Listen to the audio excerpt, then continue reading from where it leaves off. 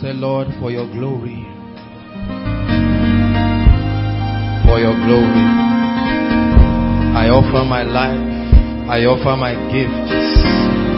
I offer all that I am.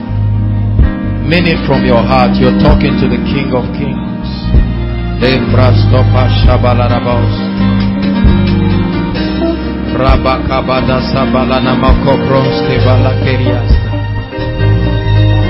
My life, my heart, my all.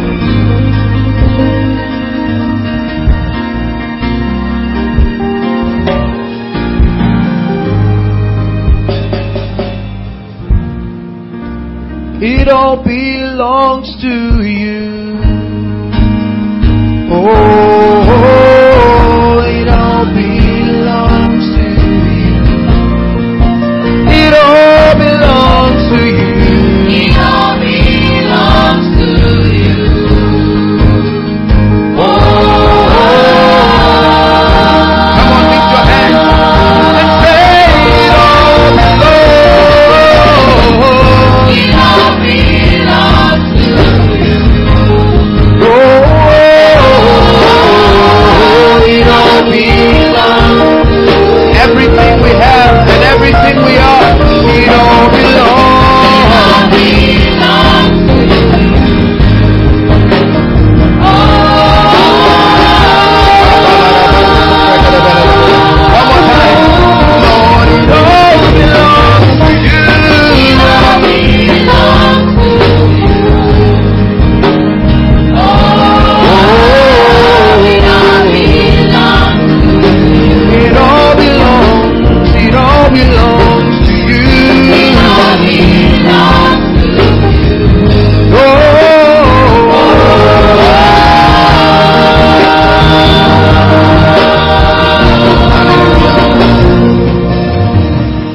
Go ahead and pray and say, Lord, take the remaining part of me that I have not offered to you yet. Pray it from your heart. Take the remaining part of me. Take the remaining part of me that wrestles for submission to the authority of your spirit. Lord, is it my gift? Take it. Mean it from your heart tonight.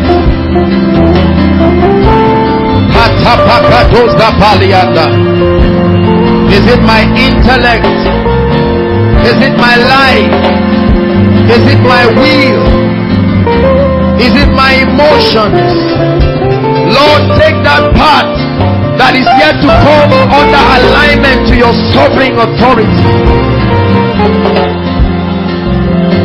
Let me be totally immersed in the Spirit. Let me become a replica of the Christ life.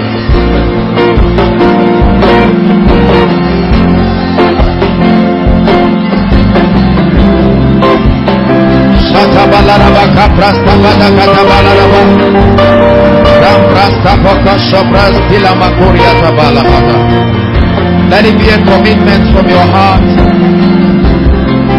Koinonia. Mean it from your heart. His presence is in this place. Hallelujah. Hallelujah. Holy Spirit, indeed you are the Spirit of truth. We have come to love you. We have come to believe in you. Jesus told us you will guide us into all truth. Jesus told us you would instruct us in the path of life. And we count you faithful. It's on account of our confidence in your ability to help us that we are gathered tonight. Not unto a man, not unto a sect, not unto a doctrine, but we trust your ability. You were recommended by the Christ himself to help us. And so Holy Spirit, the great Rabbi, tonight cause the living bread to be open in our midst. And let there be understanding. Quicken us by the grace of the Spirit. Quicken us in the name that is above all names. Shake away religion from our lives. Shake away all the things that have the capacity to constrain us. For Lord, we realize that you are building an army. And we realize that not long from now the shofar will blow.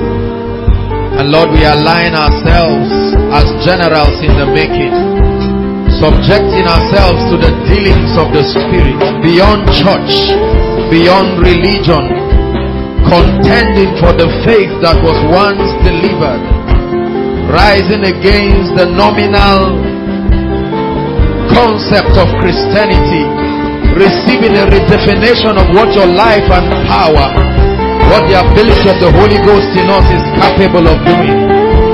Lord, you are raising a generation of revivalists. You're raising men and women who will love you unto death. Men and women who love you beyond the things we can get. We thank you because our labor in the Spirit will be rewarded in the open. So we thank you.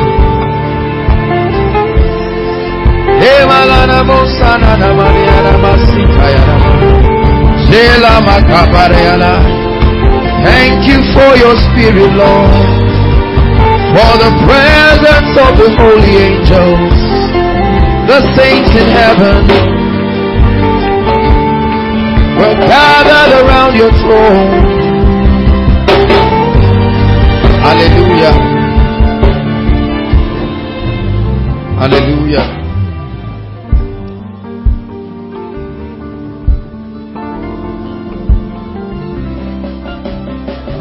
His presence is in this place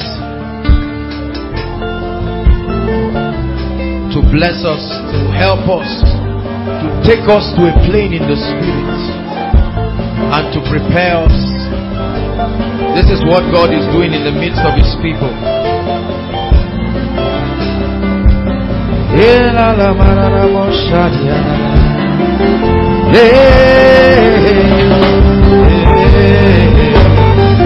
Come on, just sing in the Spirit.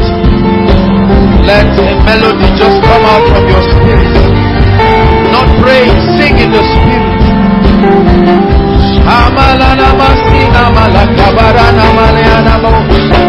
Paul said, I will pray in tongues. I will pray in the Spirit and I will sing in the Spirit.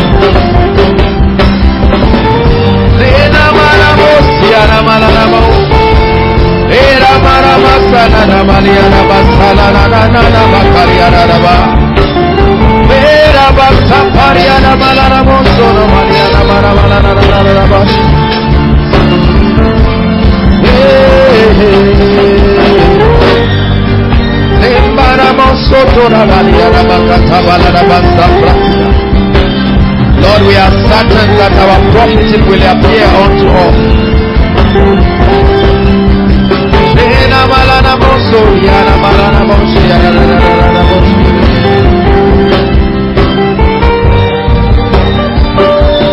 Hallelujah. Listen, it's important to subject yourself. Listen to me.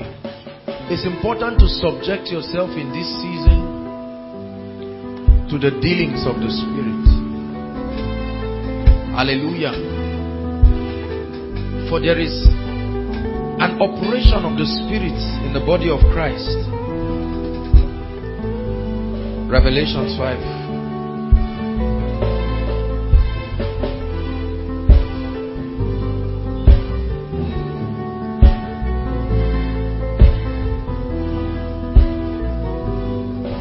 Listen to me. If at this point in your life you have not expressed dissatisfaction for religion and church, then there is a need to do an extra work in your life to catch up. Hallelujah. Because the Bible says the 24 elders, listen to me, that when they worshipped, they said, holy, holy, holy is the Lord God who was who is, and who is to come. These are dimensions of his operations that were revealed to the people. Hallelujah. And so we see a dimension of God who was. It's not a waste, but it's to tell you that God is progressive, so he will not end in the dimension who was. And then they see who is. Hallelujah. That which the Spirit is doing at the moment. And then by prophetic insight we have a revelation of that dimension that is to come.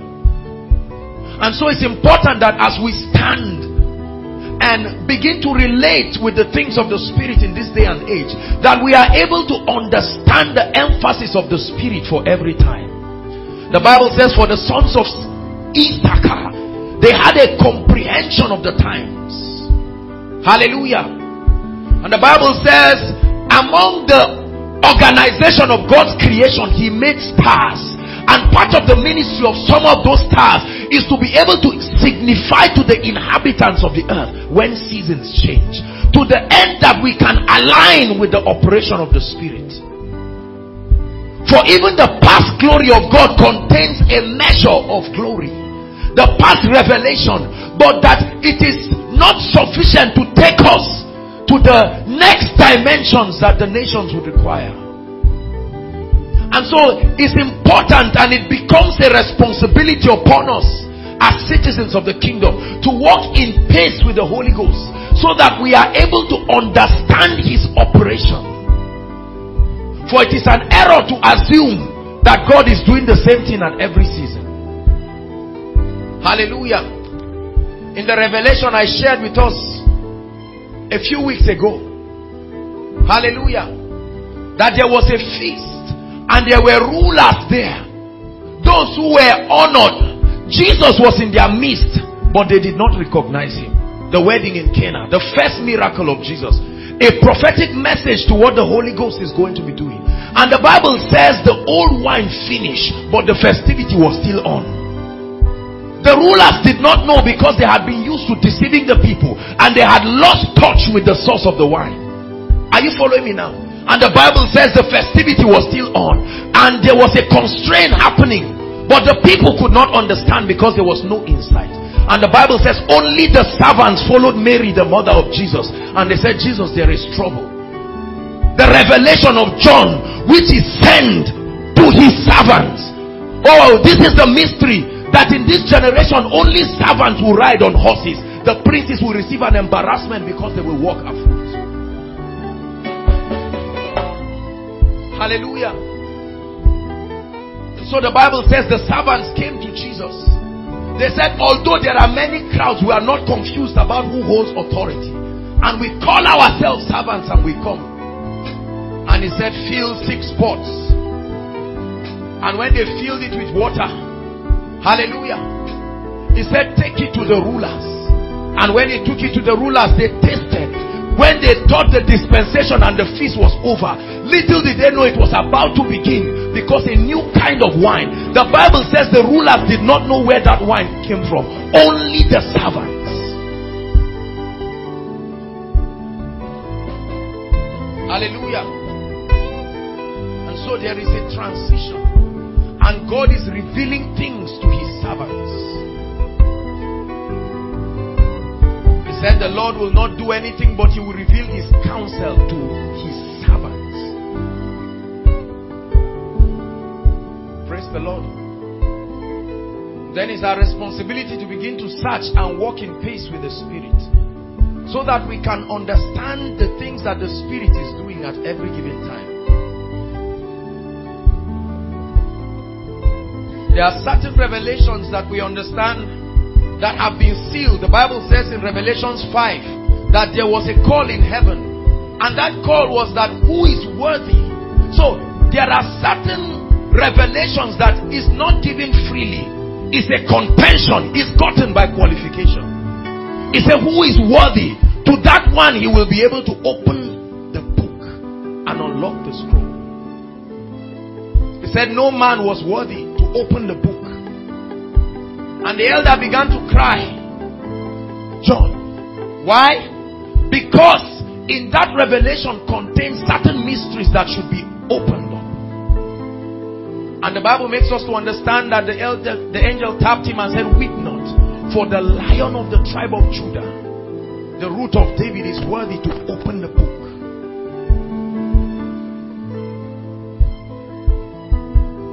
Hallelujah. It's important to be in pace with what the Spirit of God is doing. And this is our desire in this place.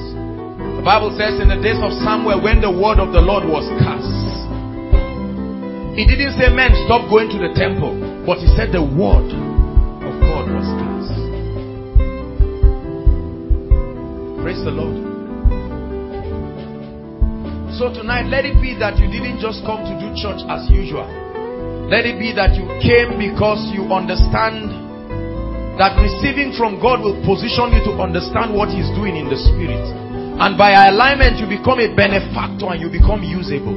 It's not enough to be available, you must be usable. Hallelujah. And only the Holy Spirit is able to help us into this truth. And so, Lord, we thank you because you will bless us tonight. Lord, do not leave us behind. Let us follow up in pace with the things the Spirit is doing. In the name of the Lord Jesus. God bless you. Be seated. Good to have everyone around.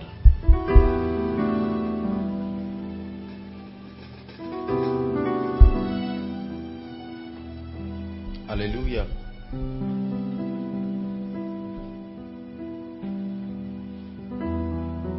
We're subjecting ourselves to the dealings of the Spirit again and again, every week, week after week, month after month. We're subjecting ourselves as students in the school of the Spirit, allowing Him to teach us and to bring us into comprehension of kingdom realities. Hallelujah. Because a time will come when the dividends of this sacrifice will appear unto all.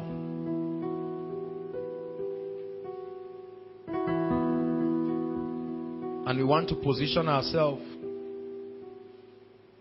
We are not careful to admit that not everybody is open to the things of the Spirit, especially in this day and age where there are all kinds of Christian distractions.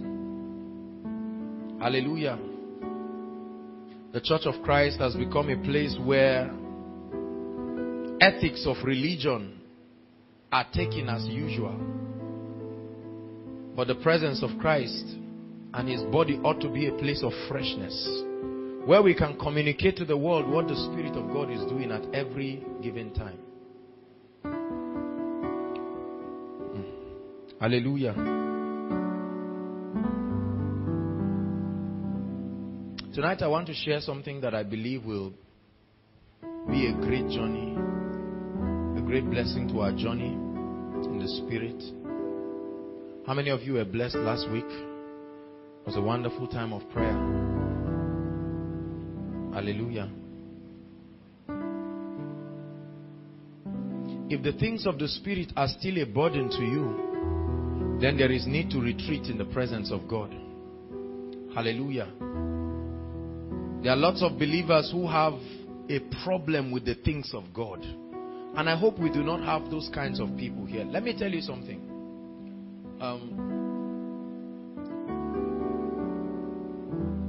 Whenever you come for koinonia, make sure that you're not just coming to fulfill a ritual. Are you listening to me, please? Ensure that you're not just coming to watch other people or to see what are the other things. You must come with a predetermination and say, Lord, what do you have for me that can help me in this journey? We are in a journey. I'm so happy every Friday when I have the opportunity to share God's word, because I understand that there is at least somebody who is interested in the things of the Spirit. And if God can find such a man, He can produce a wonder out of him. Praise the Lord. 1 Peter 2. Say after me, God is preparing an army. Say it like you believe it. God is preparing an army. Ask your neighbor, are you part of this army? Tell your neighbor, don't tell lies.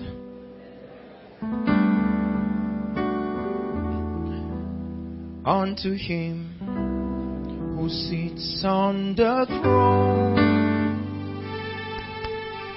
blessings and honor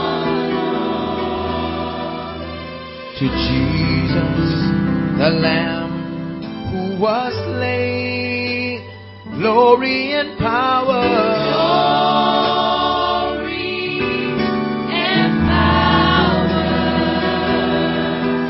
Forever and ever and ever you reign. Forever and ever you reign. Forever and ever you reign. Forever and ever you reign. Hallelujah. 1 Peter 2 verse 9. 1 Peter 2 verse 9.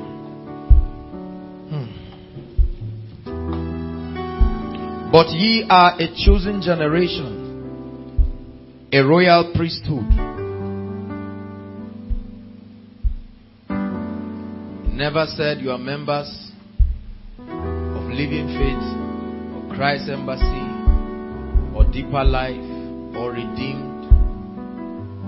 Those are structures. You get my point? But I'm saying beyond the structures, you must look. It says, ye are a chosen generation, a royal priesthood, and holy nation, a people of his own, that you should show forth the praises of him who has called you out of darkness into his marvelous light. So the Bible tells us clearly here that we have been called out of darkness and given an assignment. Hallelujah. And that assignment is to show forth the praises of him that has called us out of darkness into his marvelous light. Hallelujah. And tonight we're going to be examining how far we've gone in this journey and obtain grace to press ahead. Hallelujah.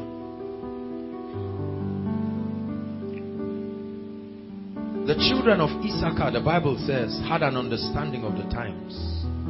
And as a result, they knew what to do. They knew how to align themselves with the things that the Spirit was attempting to bring. And not everyone is able to align himself to the things that the Holy Ghost is doing. You know why?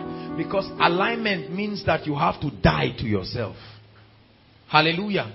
Alignment means that you are bending to assume a posture that may not be convenient.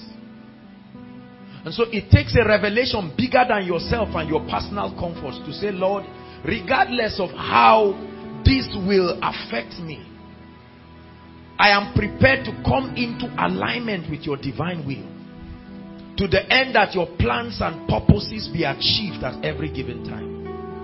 That as you search for men and women that you will use to do exploits, that you can find a vessel in me.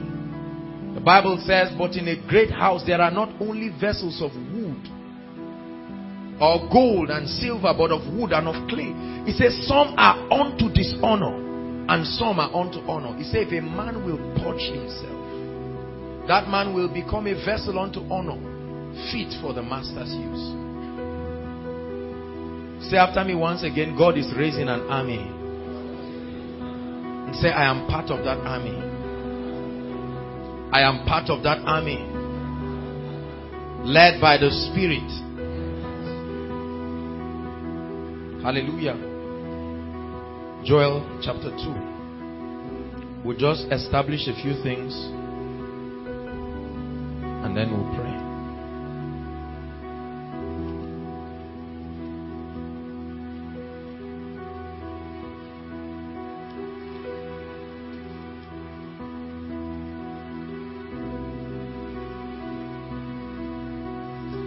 Let God arise. 2 verse 1. Blow the trumpet in Zion. Sound the alarm on my holy mountain. Let all the inhabitants of the earth tremble. For the day of the Lord cometh. For it is near at hand, a day of darkness and of gloominess, a day of clouds and of thick darkness, like the morning spread upon the mountains. A great people. This is the description of God's army. Please listen. A great people and strong.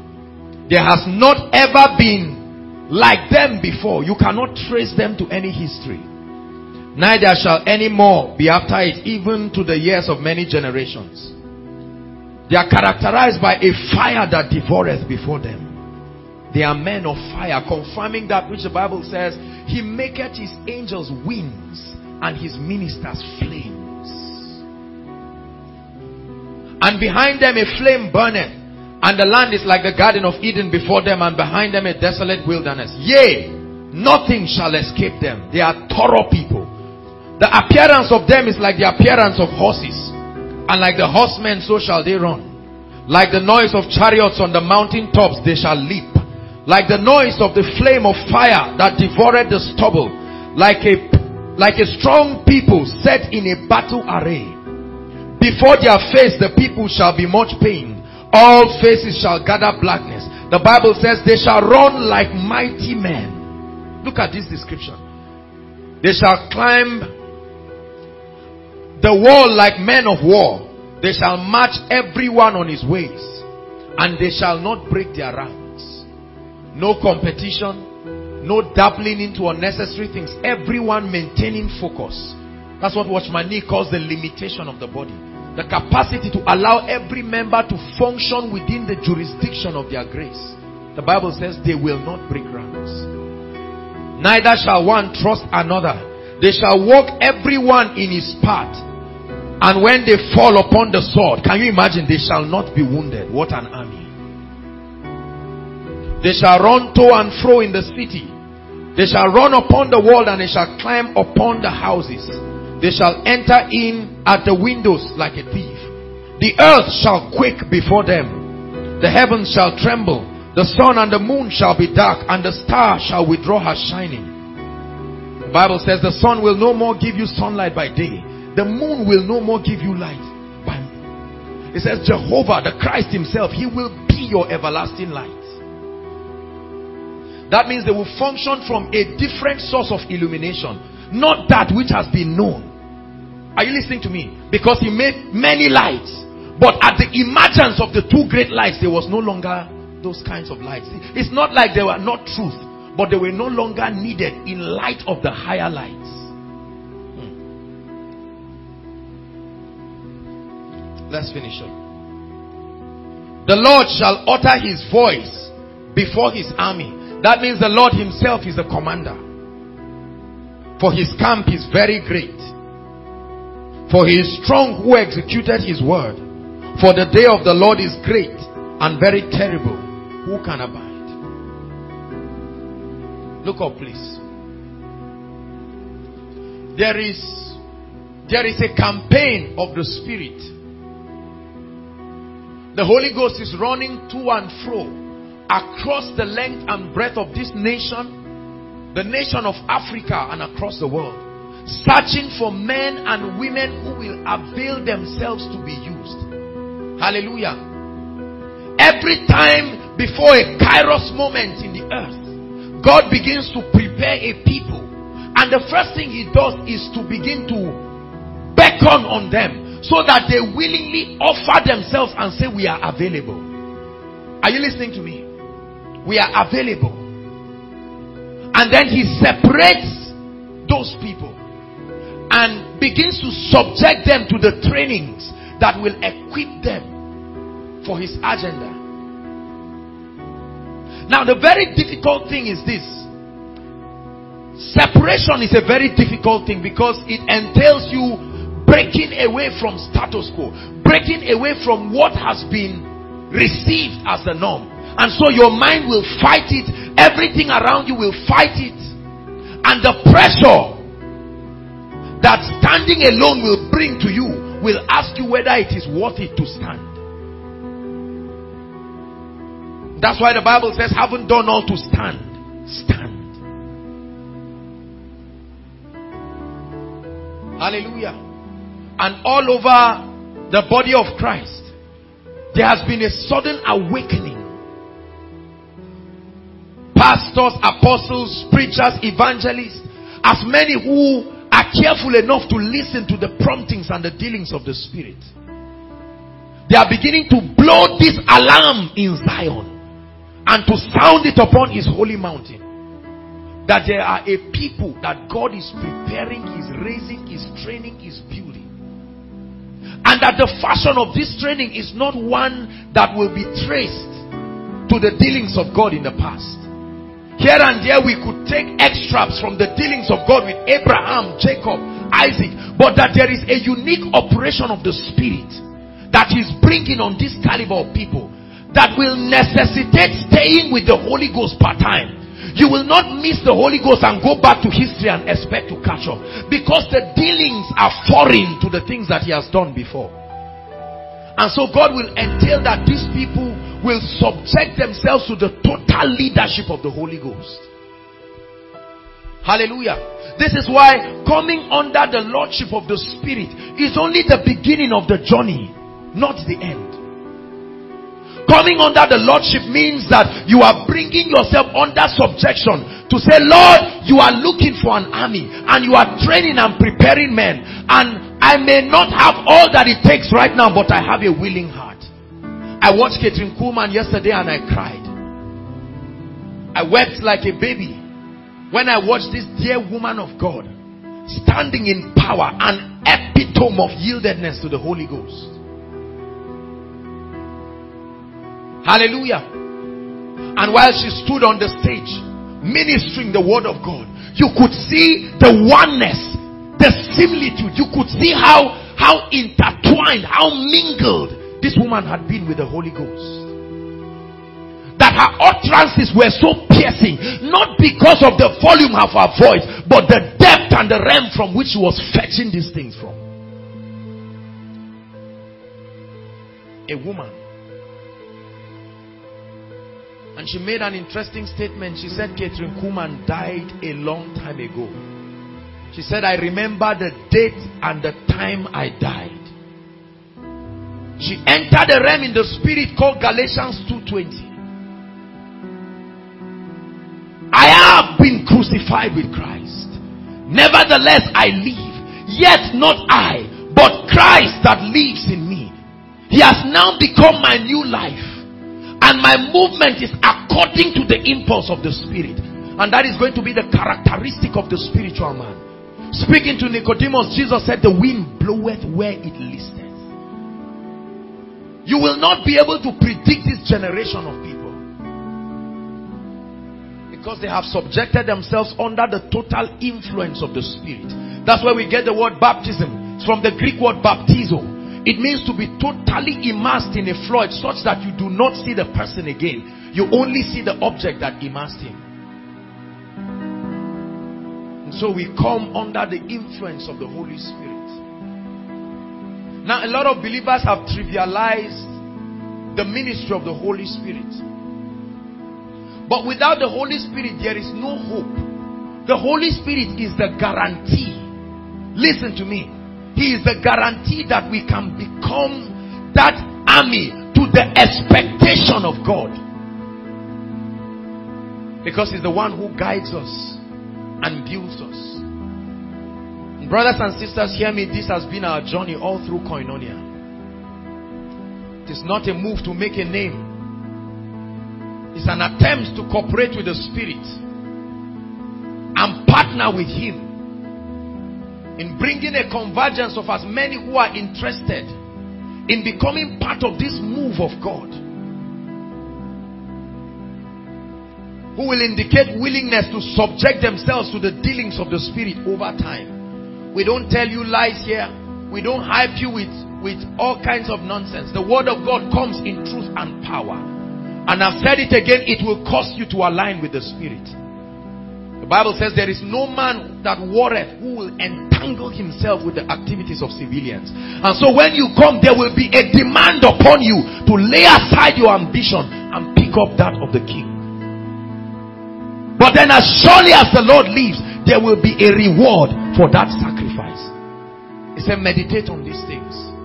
Give yourself wholly to them, that your profiting will appear unto all. So I'm aware that there are different kinds of people and different kinds of soils. And so I want us to start tonight by reminding ourselves that every time we appear before God in Zion, we came for business. Hallelujah. We didn't just come to enjoy the atmosphere or to while away 2 or 3 hours. No. We came based on the revelation. Listen, I must get you to understand this. If you do not, you will not be able to benefit maximally. Are you following me now? You must come with a predetermination that I am coming to continue the training. It is not an endless training.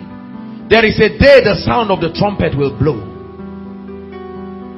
And at such times you will appreciate the meticulous dealings of the Spirit, touching issues after issues, aspects after aspects, flogging out a lot of things, pruning different things. The Bible says narrow is the path that leads to life. Why? Because when you are entering that path, Jesus gave us a similitude of that revelation using the eye of the needle. It will entail you divorcing yourself with a lot of things and going alone. So the path is narrow. In other words, the things that can pass have been predetermined. You will not come with excess luggages and mindsets. But wide is the way that leads to destruction. And Jesus said, because the rich people have a lot of things, he said they may not be able to pass. Are you following me? And so you come with your ambitions and different things. And then some of us may come just to use Jesus Christ as an errand boy as usual.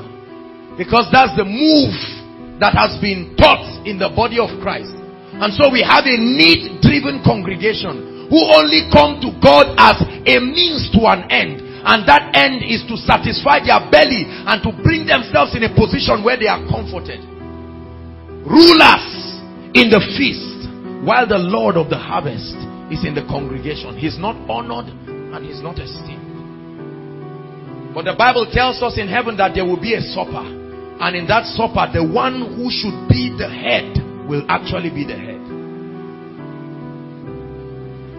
Are you following me tonight? And so the first challenge that the Holy Ghost places before us tonight is to ask you, how serious are you? How much are you convicted? What is your passion about the things of God and about this army that God is mobilizing? What is your concept of Christianity and church and religion? Why do you pursue God? He said, why do you call me Lord? And then I noticed that there is only a receiving from you. There is no doing. You call me Lord because you came and understood by knowledge that there is a dimension of me that is able to supply your needs. You call me Lord because you understand that there is a dimension that is able to protect you and give you a wife and give you a husband. But this kind of army are not the ones who are going to tie God to a covenant. They are going to say, Lord, blessing or no blessing. They are the type who were sent to the vineyard without negotiation. They did not negotiate. When he called the people in the morning, they said, we will only work if you will pay us a denary. He said, you mean if I don't pay you, you won't work? He said, no pay, no work. And he said, all right, you have tied a covenant with me, go. Later he found some people sitting and he said, do you love me enough to work in my vineyard? They said yes. No arrangement, and they entered the vineyard. At the end of the day, even those who came willingly but at the 11th hour got the same reward with those who gave God conditions, and they were angry. And he said, am I not the Lord of the harvest? What did I do that was wrong? That Christianity that gives God conditions before your allegiance must be destroyed is witchcraft coming from the pit of hell.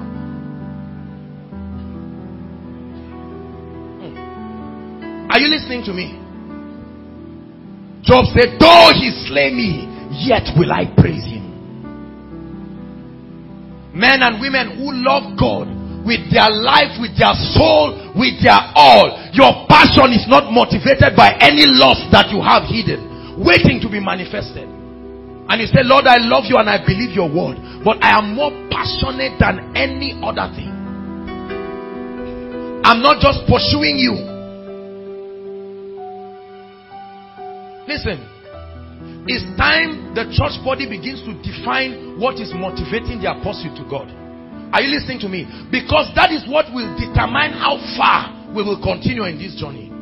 If you are pursuing God for money or fame or husband or wife, that means the day you get married, you have no need to pursue again. Are you listening to me? And so our desire for God must come from an eternal plane that nothing in time will be able to quench that hunger. This becomes the platform on which authentic Christianity will spring from. To say, Lord, I love you and I'm committed. Whatever your agenda is, I am interested. I get troubled in my spirit seeing how many believers openly do not care about the agenda of God. The average church in Nigeria is only interested in fulfilling programs and holding conferences and conventions, and we name all kinds of things, and we are happy. We are meticulous in planning. The ego of the man of God or the organizer is at stake, and every kind of artistry and accuracy comes into it. But the one whose agenda we should pursue, he is left, and the rulers are contending to be lords in the feast. Are you listening to me? And so spiritual growth is not just an act of knowing scripture. It's first coming to a point where you realize that you have no life of your own. Listen to me. That's not the end. That's the beginning.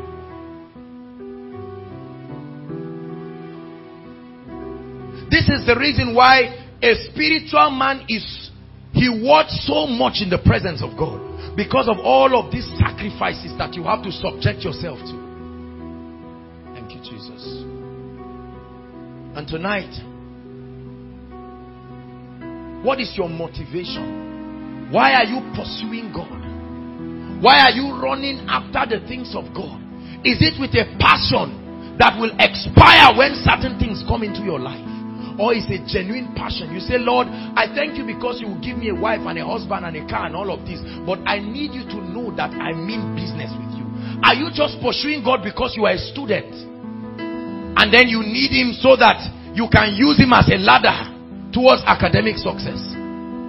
And the day you cry and you graduate, you just wave him and say, Lord, there are many others who didn't backslide like me, so you can concentrate on them.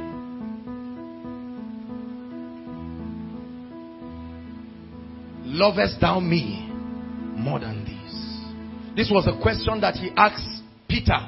Because, you know, listen, let me tell you something. Peter is an interesting figure. When Jesus was going to clean the feet of the disciples, Peter said, I respect you so much. I mean, come on, how can you clean my feet? Jesus said, you do not even know what I'm doing. And Peter said, now just bath me. Now I understand. And he was the one who ran away and betrayed Jesus, to the point that he called a little girl woman because he was trying to defend himself. Hallelujah.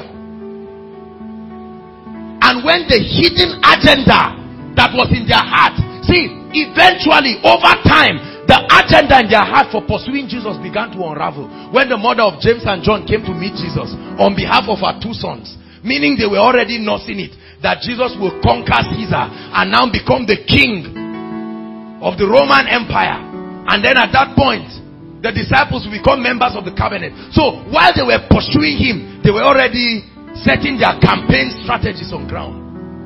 And they used their mother.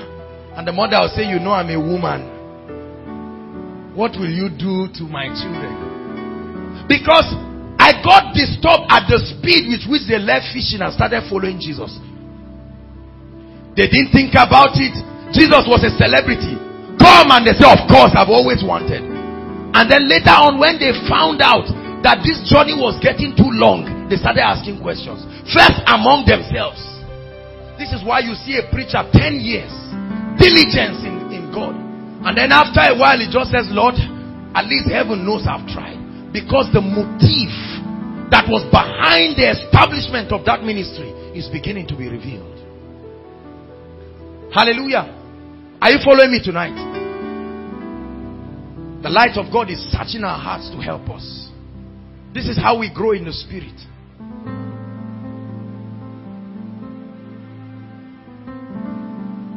And then at a particular time, they wanted to motivate themselves in the absence of Jesus, because they did not understand what governmental authority is. They did not understand that you only receive results when you are sent.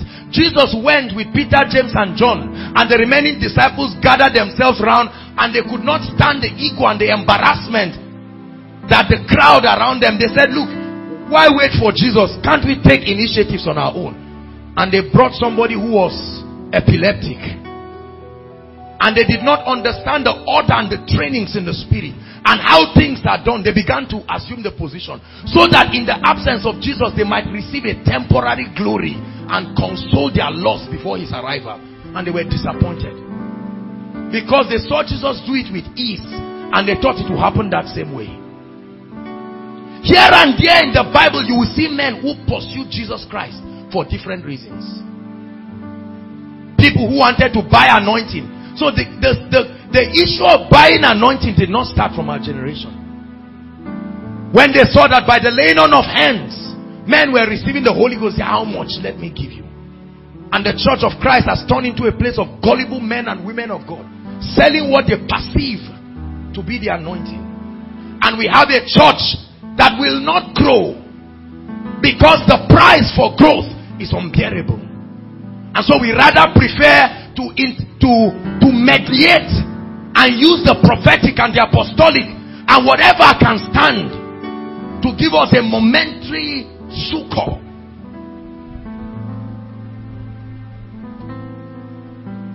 So if I need to find out whether it's the will of God for the job or not, I know that if I'm to follow the regular path of the spirit, I may need to wait upon the Lord in praying and fasting for 3 days. And I say, why waste my time when there is a donkey called a prophet and an apostle that we can ride gloriously on? And so we have a result-oriented church. Man of God, tell me what will become of my life.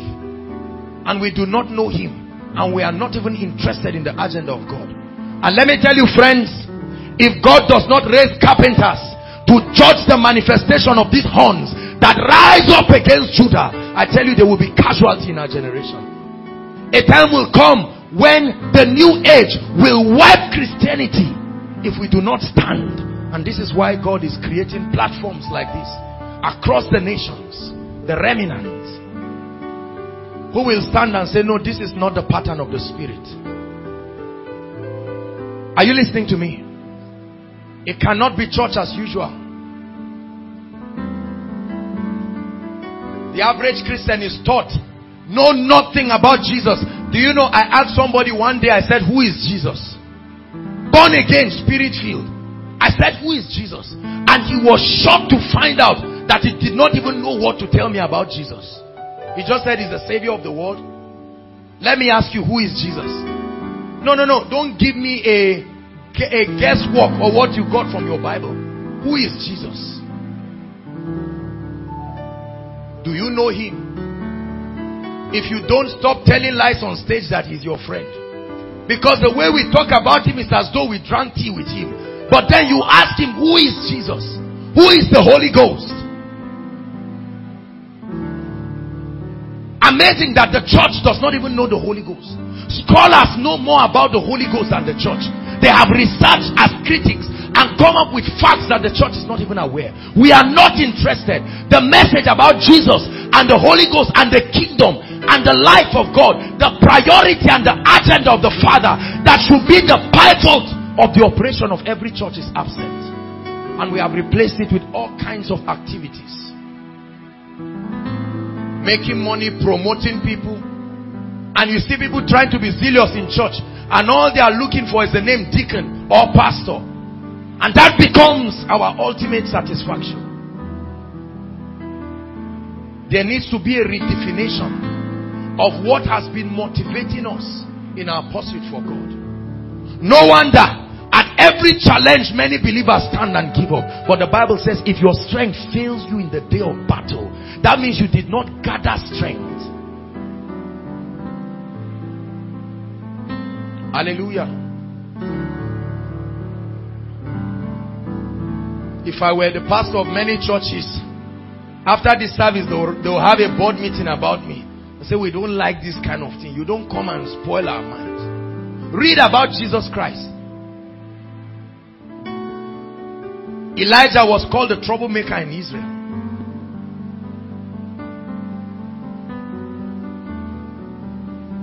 And right now you have believers who come into a building and say, why didn't they put AC? I'm sweating and I'm getting inconvenienced. But students can stand to collect scholarship in front of guidance and counseling. In the hot sun, 5,000, 10,000, 15,000. You are determined to get it. No matter what happens, you stand on that line. You maintain your position. They want to push you. You say, I'm not going anywhere. They say you're a lady. You say, I know. I will show you I'm a lady of jeans. So we have that spirit of determination. But when it comes to the things of the spirit, you hold a service, after 1 hour, 30 minutes, everybody's looking at their watch. And it's not like they have something to do afterwards. Because immediately after the meeting, you see them greeting one another for hours. So why the hurry?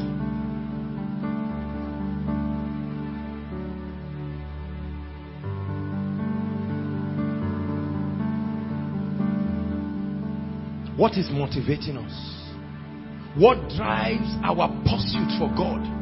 Are we passionate? When Jesus came, he said, listen, this is my meat. In other words, I derive satisfaction in this, to do the will of the Father. He said, I must walk the works of him that sent me while it is day. He placed urgency on his assignment, for the night cometh when no man can walk again. Is there an urgency in your spirit to pursue God? Hallelujah. And then the second group of people in church that we have are those who have pressed onto God to a measure, and then got to that measure, and based on what we want to call movements, holiness movement, word of faith movement, charismatic movement, the moment you contend to the point that you enter the revelations of a movement, you are satisfied. And there is no pressure upon our spirits to contend for greater height. Not realizing that there are certain scrolls that have been closed, that if we will contend, it will be open unto us. And we will open up new revelations about God and be a blessing to the body. So I ask you a question tonight under God. Are you really interested in the agenda of the Father? What are you really? Define what motivates you. Heaven? Wife? Money? CGPA? A job? At what point will you rest and say, Kai, I've tried in this Christian journey? You must define it right now. I will go wherever you lead me. Yeah. I will go. I will go wherever you lead me. Yeah. I will go. Can that be the anthem of your life? That when people ask you and say, what is your plan and goal in life? You will first tell them that all that I'm about to tell you is a derivative of what God has committed unto me. I did not sit down and cook up any ambition for myself, because I am bound by an oath to my Savior that I will stand and live for him. I have brought myself willingly under the government and the sovereign rule of the King, and I will not compromise. Before I continue, we are going to pray for 5 minutes. And that prayer, listen to me, please don't bow your head. We are not bowing heads here. We are going to pray audibly. Hallelujah. And the prayer is going to say, Lord, I lay down my idols and thrones I have made, and all that has taken my heart. You will hear us preach this again and again. Lord, I will bow to you, to no other.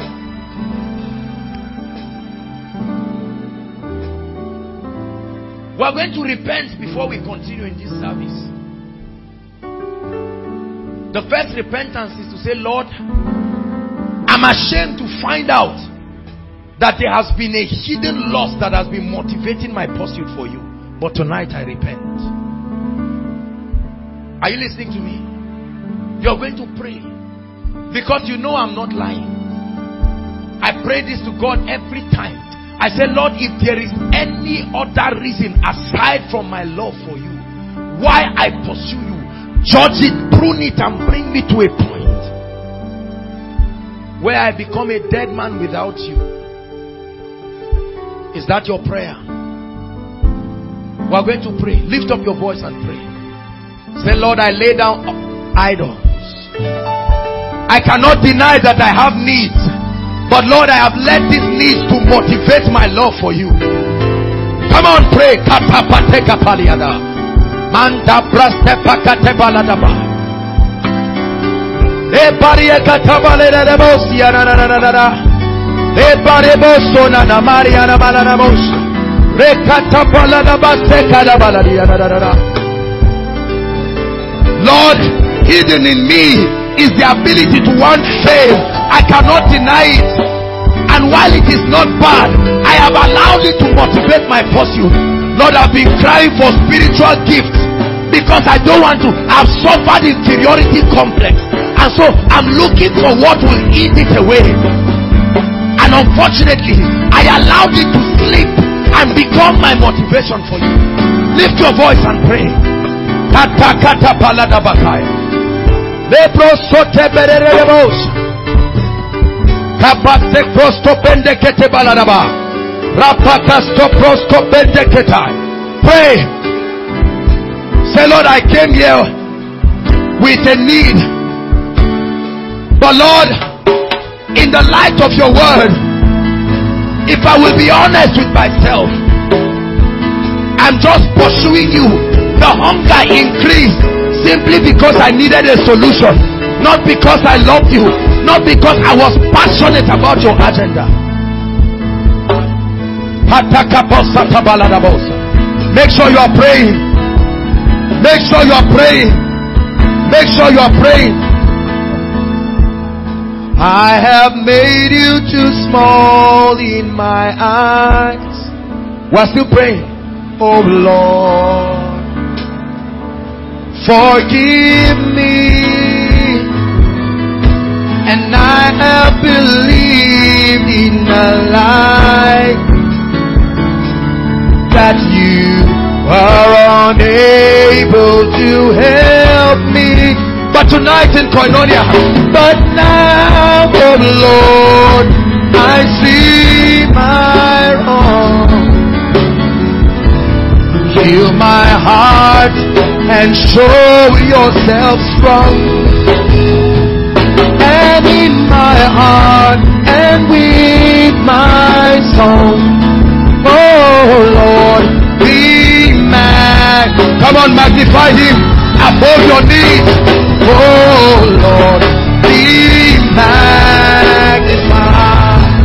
Be magnified. Be magnified. Oh Lord, you are highly exalted, and there is nothing you can do. Oh Lord,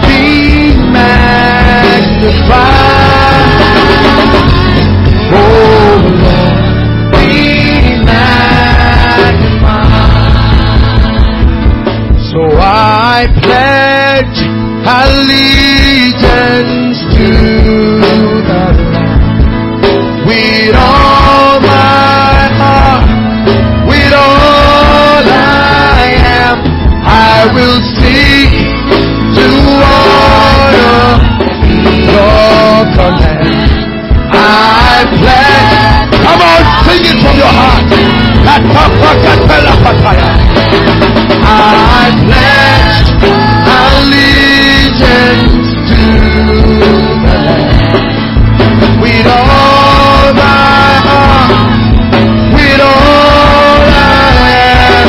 I will sing to honor your command.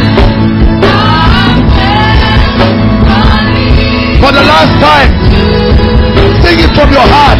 I pledge allegiance to the Lamb with all my heart, with everything I am. I will seek just to honor your command.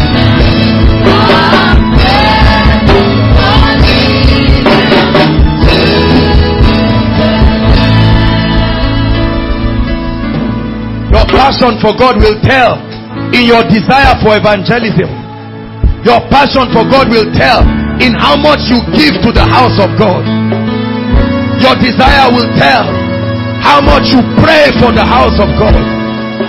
Your desire will tell in how much you love the word of God, how much you love his spirit.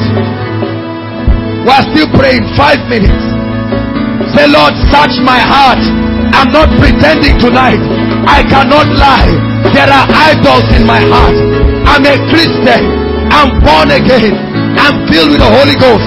But Lord, if you do not give me certain things after some time, I may begin to reconsider my passion. Help me tonight. I came to Koinonia for my passion to be renewed. Help me. I want to grow. Help me.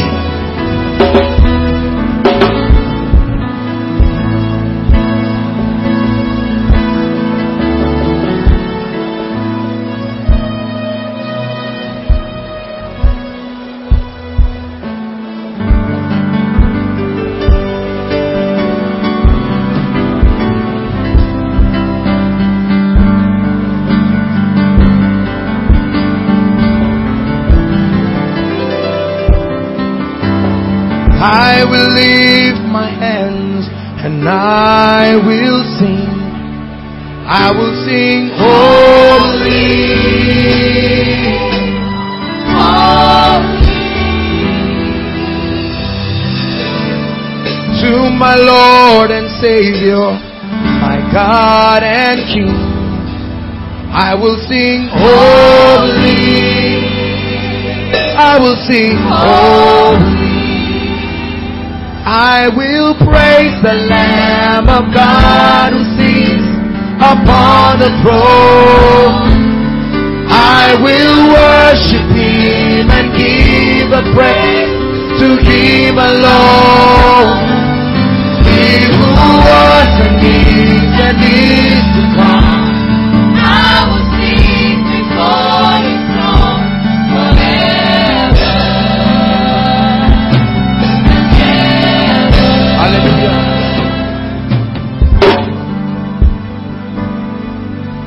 Say, Lord, I'm sorry.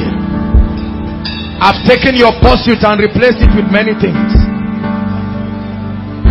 Say, Lord, I didn't even know when certain desires overtook a genuine passion. I was so distracted by the burdens upon me that I did not realize that I had missed out on a genuine passion. Genuine passion. Not tied to marriage, not tied to money, not tied to fame, not tied to ministry, not tied to anointing.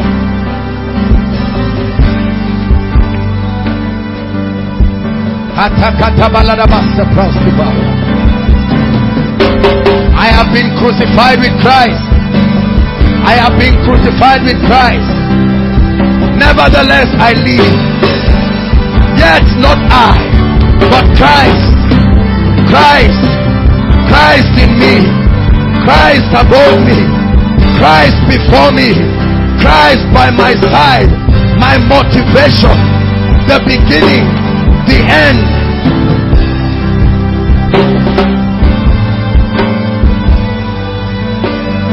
Hallelujah. Listen to me. Listen. God is re-examining the foundations from which our pursuit for Christ is hinged on. Because the Bible says if the foundation, it says if the foundation be destroyed. Are you listening to me? We're still praying. I've not finished the teaching, but I just sense in my spirit to sing one more song. It's all about you. It's all about you. If you don't believe it, don't sing it yet. Keep quiet. Keep quiet. When you get the revelation, you can join. But for as many who mean it, it's all about you. It's all about you. It's all about you, Jesus. Hey, it's all about you. It's all about you. It's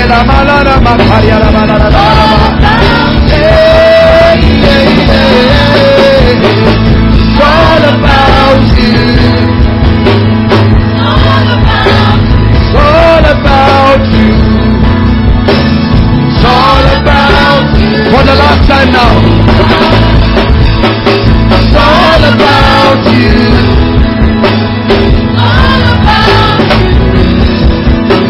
All about you, Lord. All about you, Jesus.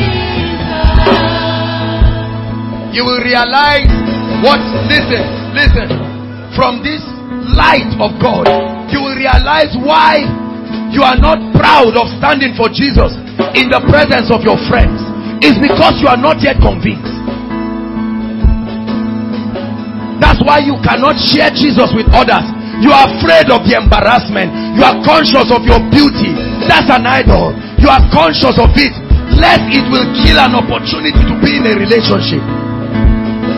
You cannot share Christ with your business partner, with your lecturer.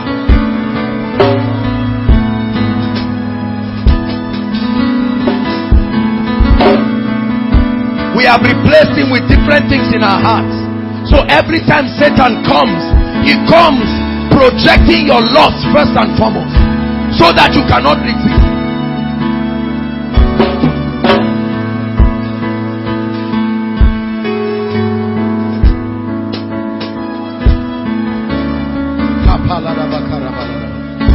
Lord, help us tonight. Hallelujah. Hallelujah. That's why you are here. Please be seated and let's continue.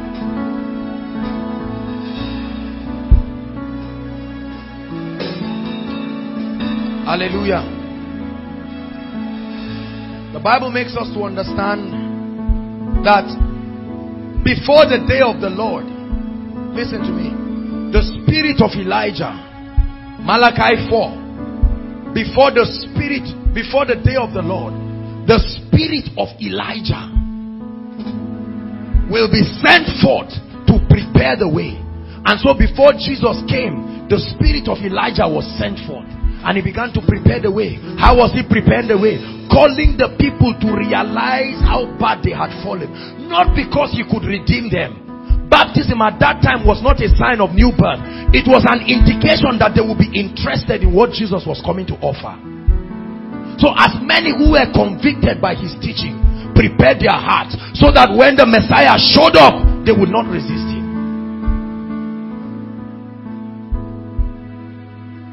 For John himself did not have any power to save any man, but he said, I am the voice of one crying in the wilderness. He was an echo. And right now that same spirit of Elijah has been released upon the body of Christ, to expose the works of iniquity and to bring the sons of God into righteousness. And this is what is happening across every church and every denomination that truly names the name of Christ. Is a manifestation of this prophetic spirit that is able to receive of the things of God and communicate it fearlessly.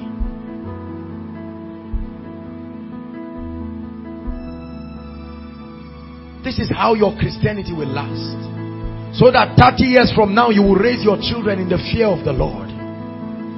They will know no other doctrine and no other gospel.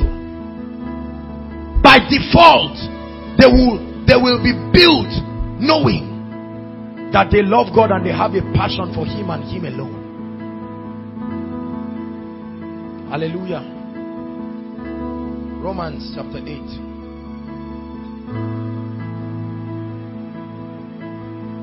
When the Holy Ghost brings you to this position, the next thing that happens is He begins to subject you through different dealings and trainings. Please listen, this is important. This is the principle, the way God prepares His army. And the way, hallelujah. Now please look up. One is not a tragedy, but if we don't do anything about it, it will become an old wine. Hallelujah.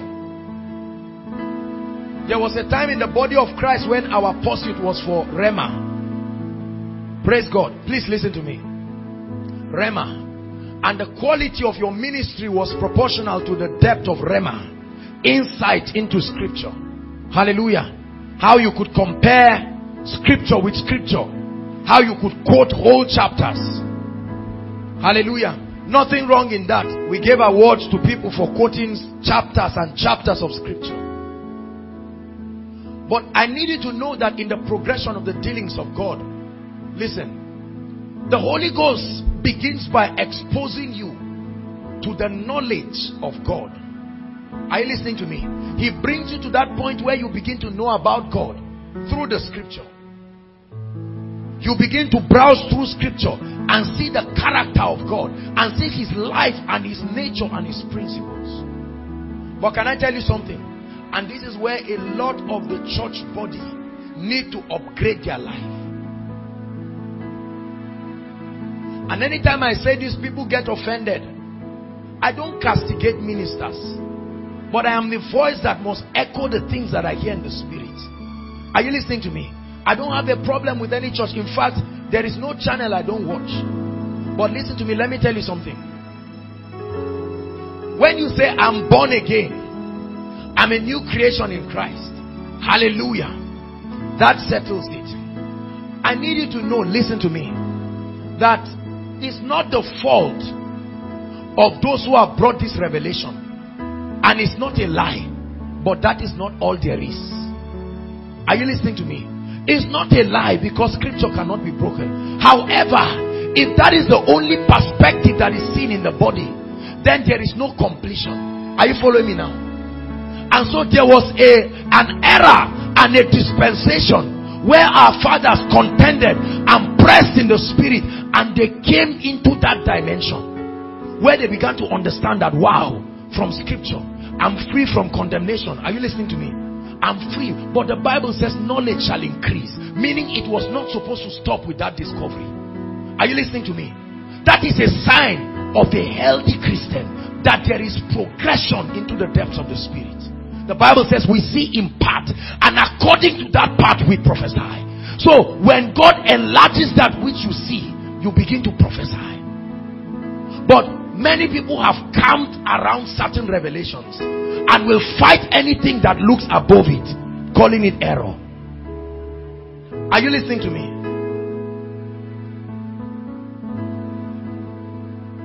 There are many people who have been taught in church that there's nothing like demons, nothing like Satan. The only demon you have is in your mind. But that's not true. Well, for those who grew up under CNN, but for those who, my father's mother was a traditionalist. Are you listening to me?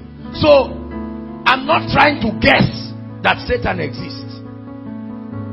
It's one thing to believe he exists, it's another thing to believe he has power over you. That is where it's faulty. Are you listening to me? But for you to just kick away and say forget it, there's no demon anywhere, be careful. Because many of the people who are speaking will later on find out the reason why they are stunted in their life and will not make advancement. A number of them have discovered it, but their arrogance will not allow them to admit that they have seen a greater light. And so they would rather prefer to camp in what they believe to be the final revelation of the dimension of God that is given to man. When you read a lot of Kenneth Hagin's books, there are many things written in that book that you might not totally agree with right now. Is that correct? That was because during Kenneth Hagin's time, the level and the operation of the Spirit and the truths that were opened there was what he received and documented. So you cannot criticize him. But at the same time, in as much as we call him a general, we cannot stop at that level. Are you listening to me?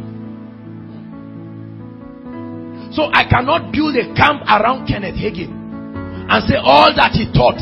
The thing that was moving the church was physical manifestation, gold dust, silver dust. Everybody will bring every kind of thing. Your watch, the silver on your watch will scratch on your hand and say, see, gold dust. And it was not wrong. Listen to me. But the Holy Ghost was studying the way we were responding to it.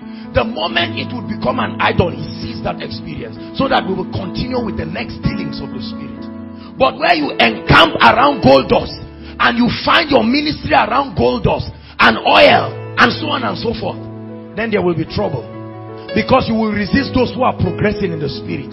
And you will try to create many teachings to prove that they are in error, not knowing that you are the one who is stunted. And even when the Holy Ghost is ministering to you, a time will come the light will be too bright you cannot explain. And so you will begin to get angry.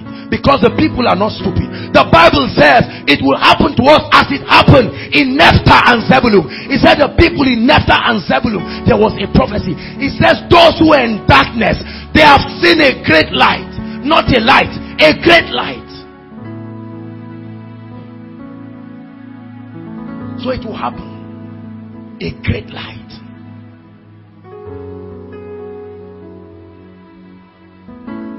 One characteristic of a healthy church is the ability to transit with the Spirit. But when the man of God takes the place of God and makes himself the final authority in the church, he is unable to adjust because his ego will not be able to accommodate the explanations he has to give for his transition in the Spirit.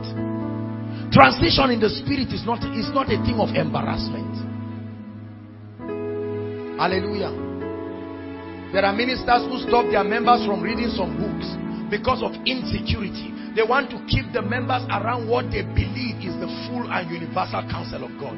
And I hear a lot of ministers teach with such arrogance, and they do not know that there are other dimensions that are being opened up. There are many who did not stop in yesterday's wine. They kept contending, and God is opening greater doors. And those doors, just like in 2005 when the revival came to the campus about the ministry of the Holy Spirit and what we know today to be new creation realities, it happened in 2005. And that was the time when we were coming into this knowledge. We didn't even know these things. We were coming into this knowledge. The revelation of Kenyon's teachings, the revelation of Pastor Chris's teachings. I mean, I was so blessed. I'll never forget how many times we lock ourselves. Boy, we're stepping into things in the anointing. Those times, if someone fell on the floor, you will run and catch the person and take him to sick bay because you are not sure what happened. But right now, even in your prayer group, 3 people, even unbelievers now have acclimatized to the fact that there is a manifestation of the Spirit and people can fall. But we cannot stop there. And so what is there? What else is there to look? Because the mistake that many of us are making in our churches and the rest is we are encamping around an experience and will not move. See, a man of God is not the one who is supposed to look at the people. He's supposed to set his eyes on the cloud. The moment the cloud begins to motion movement, he alerts the people and said the cloud is moving. Begin to follow and move. Are you listening to me? Because at that time we're taught that if there is no instant manifestation in your life, something was wrong with your faith. And so while the Holy Ghost was trying to deal with us and taking us through processes that will bring us into maturity, those teachings were wrestling his ministry in our lives. But as an act of God's grace, we're able to switch and to align and to realize that in Hebrews 11 there were women who raised their dead back. And women, those times we could not explain what happens if a family dies. Hallelujah. We don't know what message to tell them because we have been taught you are supposed to stand and live forever, and any death is a sign of weakness and Satan and so on and so forth.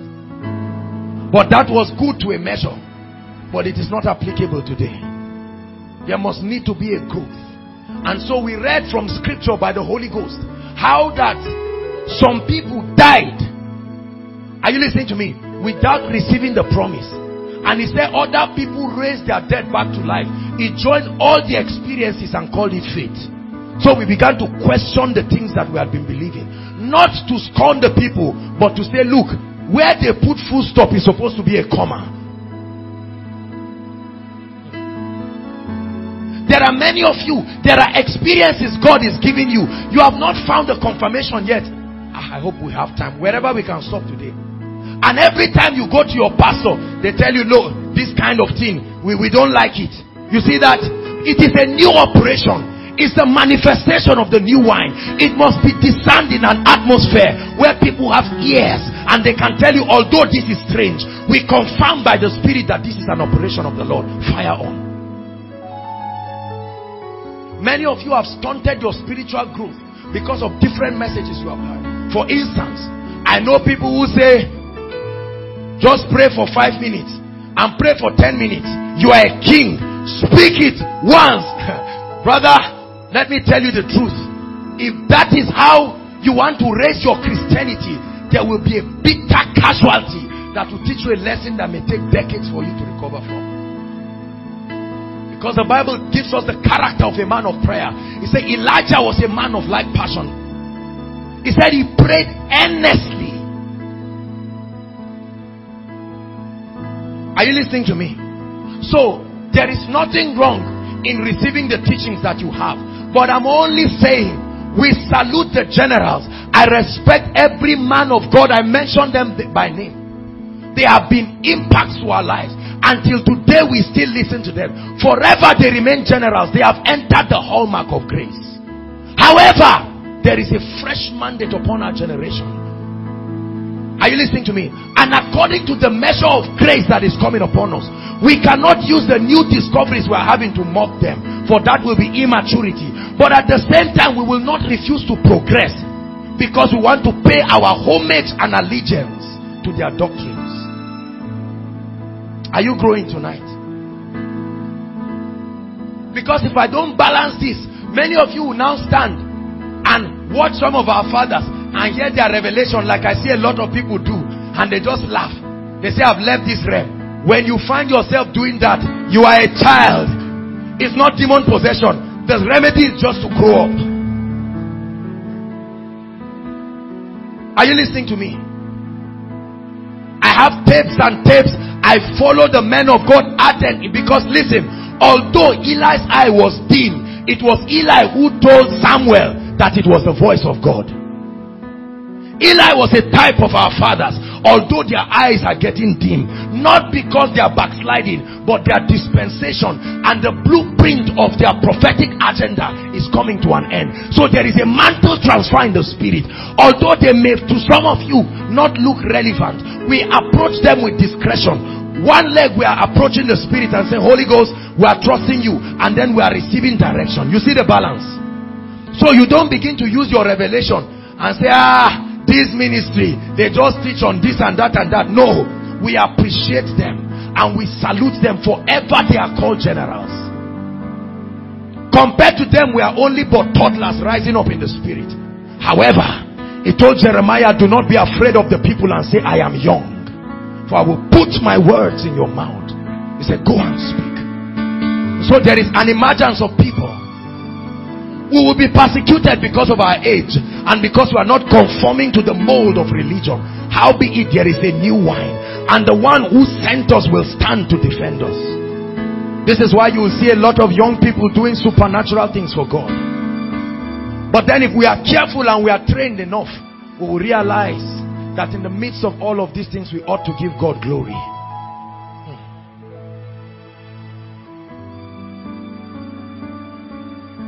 Hallelujah. So tell your neighbor, change your full stop to a comma. Say it one more time. Change your full stop to a comma. Do not reject the operations of the Spirit. Open up yourself. Please, don't be caught up in that thing. My church, my pastor. This is what we believe. God is leading you to a book in the bookstore. It may be by an author you don't like. There's nobody I don't watch. Let your mind grow wild. Nobody. If I cannot learn anything, at least I can learn diligence in ministry. So you must maintain a posture. Are you listening to me?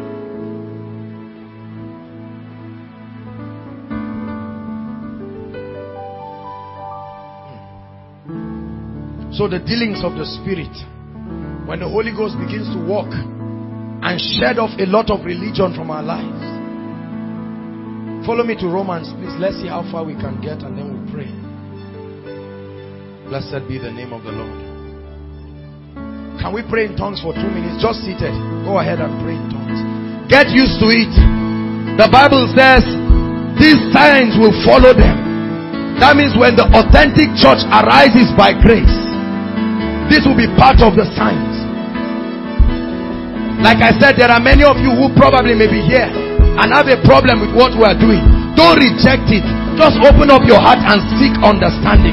We are loving enough to explain. Rabakata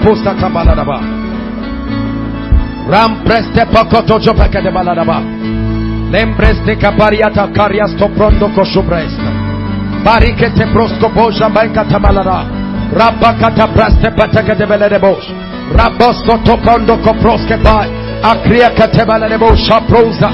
Rapatekete. Nembratikata. Lord, let me grow. Lord, let me grow. Lord, let me grow.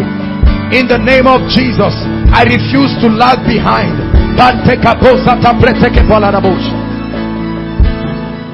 Hallelujah. The first thing that happens to you, hallelujah, the work of a believer is that by acknowledging that Jesus is Savior over your life and His Lordship, the Bible makes us to understand that the Spirit of God comes to live in you.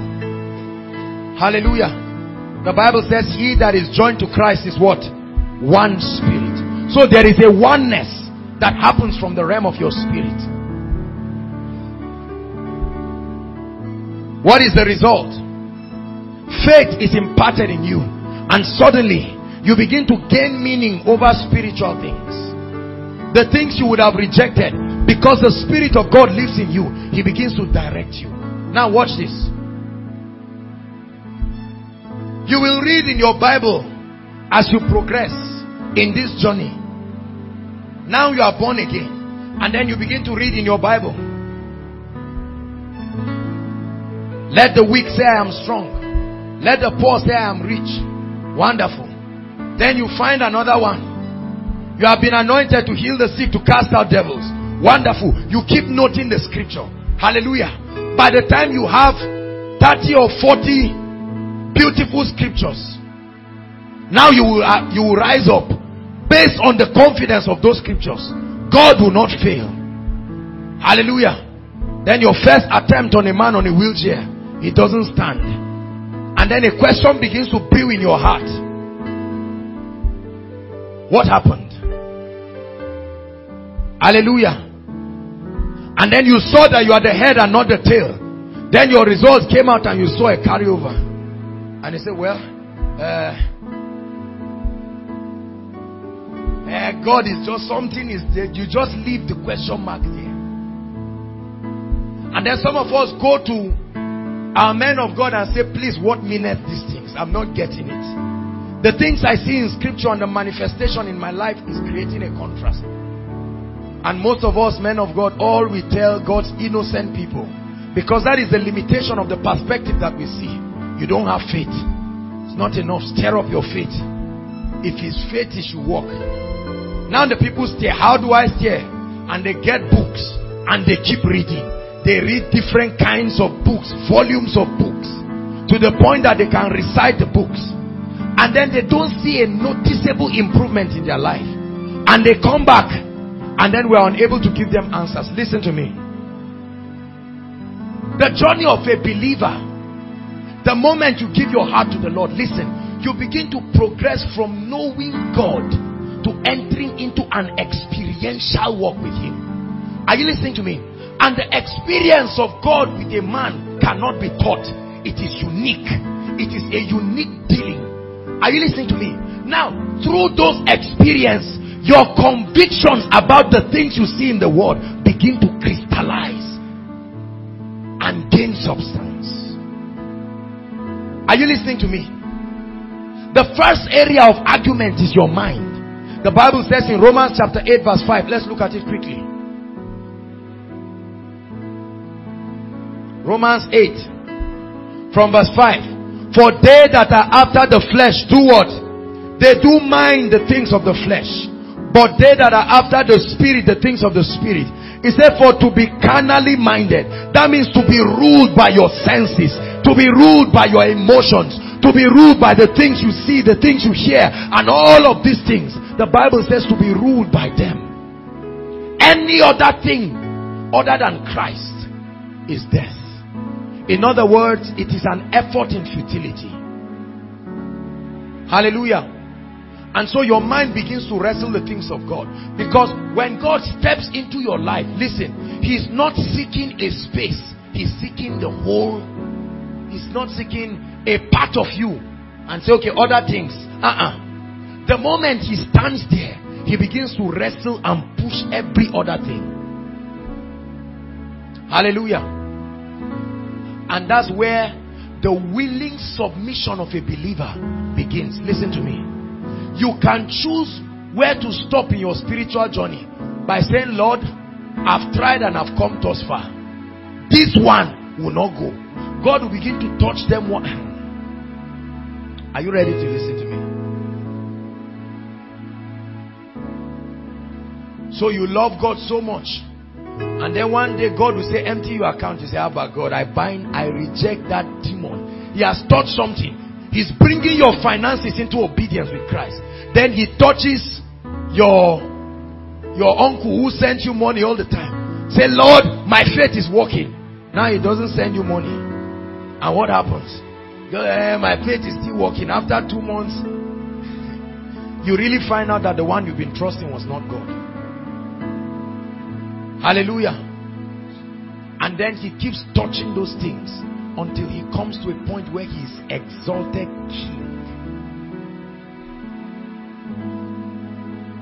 I like a song that says, he is exalted, the king is exalted on high. You know that song? He is exalted, the king is exalted on high. Powerful song. So the Holy Ghost begins to wrestle your flesh. What happens? You are born again. And although you are shouting, but the issue of women, you have not surrendered that part. So there is half Babylon, half. You are filled with the Holy Ghost, and you are preaching. Hallelujah. But then you sit down and start remembering those days when you are in the world. And every lady that passes around you, if any guy stands, you say, you are covering my view, please. There is a contention. This is what the Bible is telling us. Are you following me now?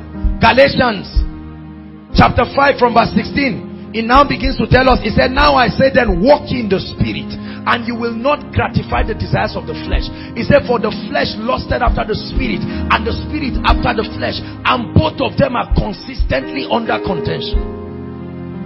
And then although you are born again, you find out that you are still involved in masturbation and certain things. You may not tell people, but these are contentions. You are praying about it. I'm showing you the progression. Then you begin to see every kind of thing. When you are praying before God and you are praying in tongues, you begin to see God brings out the state of your heart. Envy, lust, jealousy. You say, Lord, me? I'm a new creation. I'm born again. But then you are seeing your old man. Cain is alive and strong, wrestling with Abel. And because Cain is the elder brother of Abel, that flesh, it had gained dominance in your mind. Now Abel wants to come and take his place. And so there is a contention. Are you listening to me? The old man does not want to give way.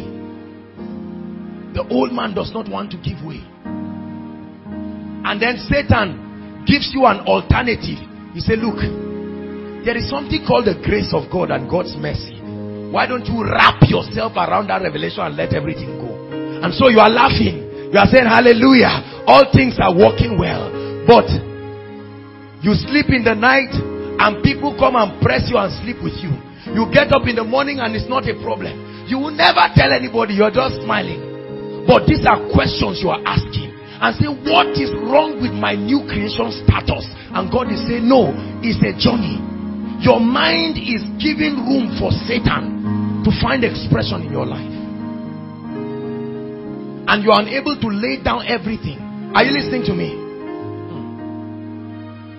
You love God, it does not mean you are a devil. Don't let anybody condemn you, but you must not condone your state. You must do something about it.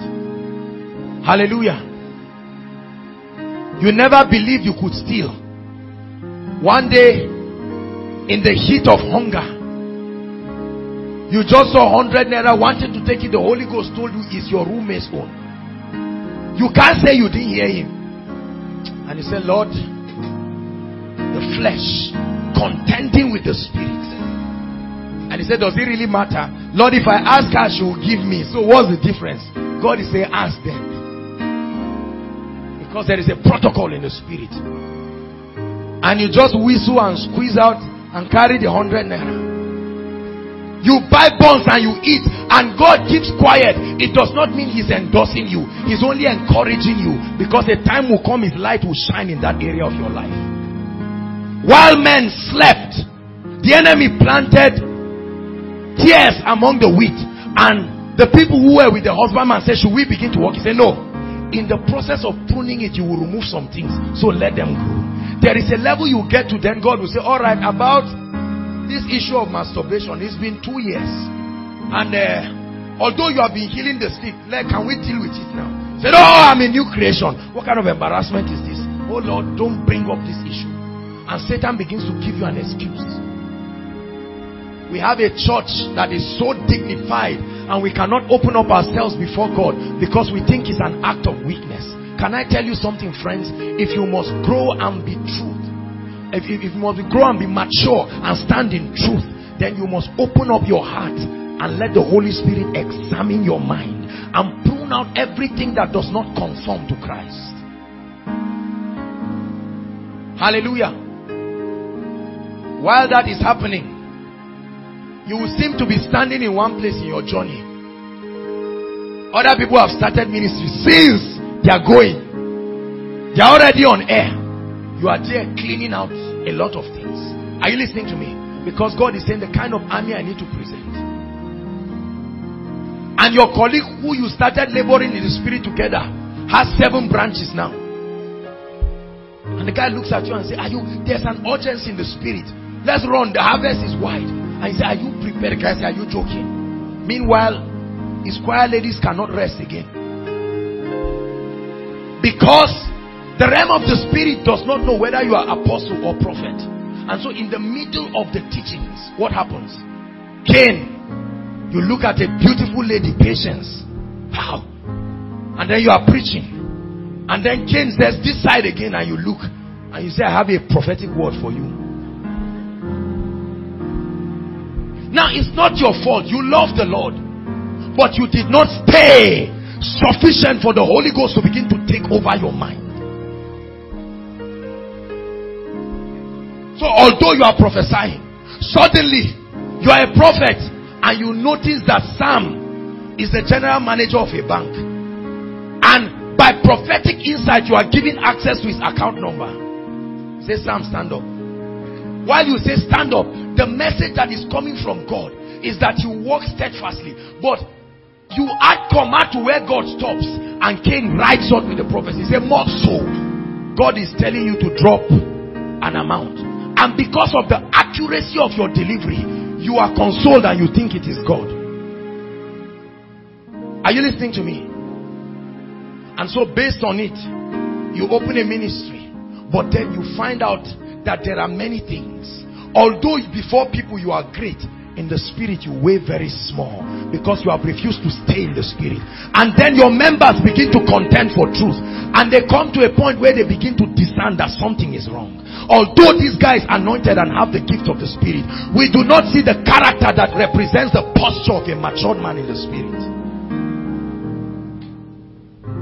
Then you begin to come up with all kinds of rules. Be quiet and don't challenge authority. Whatever we give you, God will not talk to you people except he comes to us. Have you had teachings like that?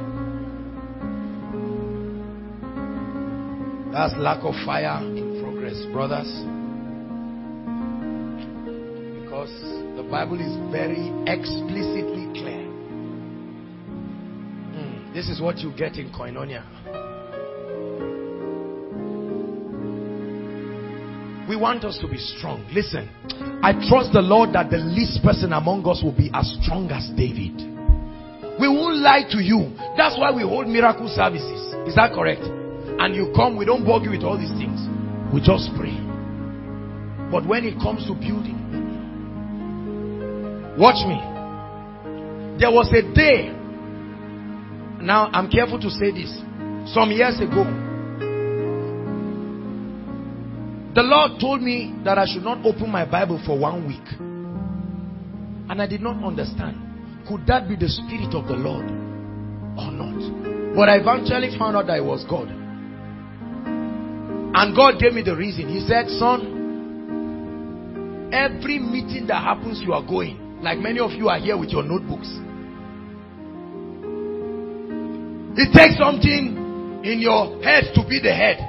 You know how Bishop Oedeko writes powerful statements. Take something in your head to be the head. Now he's writing, you are jotting. He's speaking from a depth of revelation. You just want Rema. And you say, boy, if I preach on this in my Thursday fellowship, they will know that I'm not an ordinary person. Now you are getting these things. He's speaking from the bowels of the spirit, but it came to you just as knowledge. Rema, are you listening to me? And now you are writing it. And God told me, he said, son, you have gotten many things that can move you forward, but you are not moving forward. You are junking your head with knowledge. Close your Bible and let's begin to bring you into the experience of these revelations that you had. So I didn't say, you see, it's my unique dealing.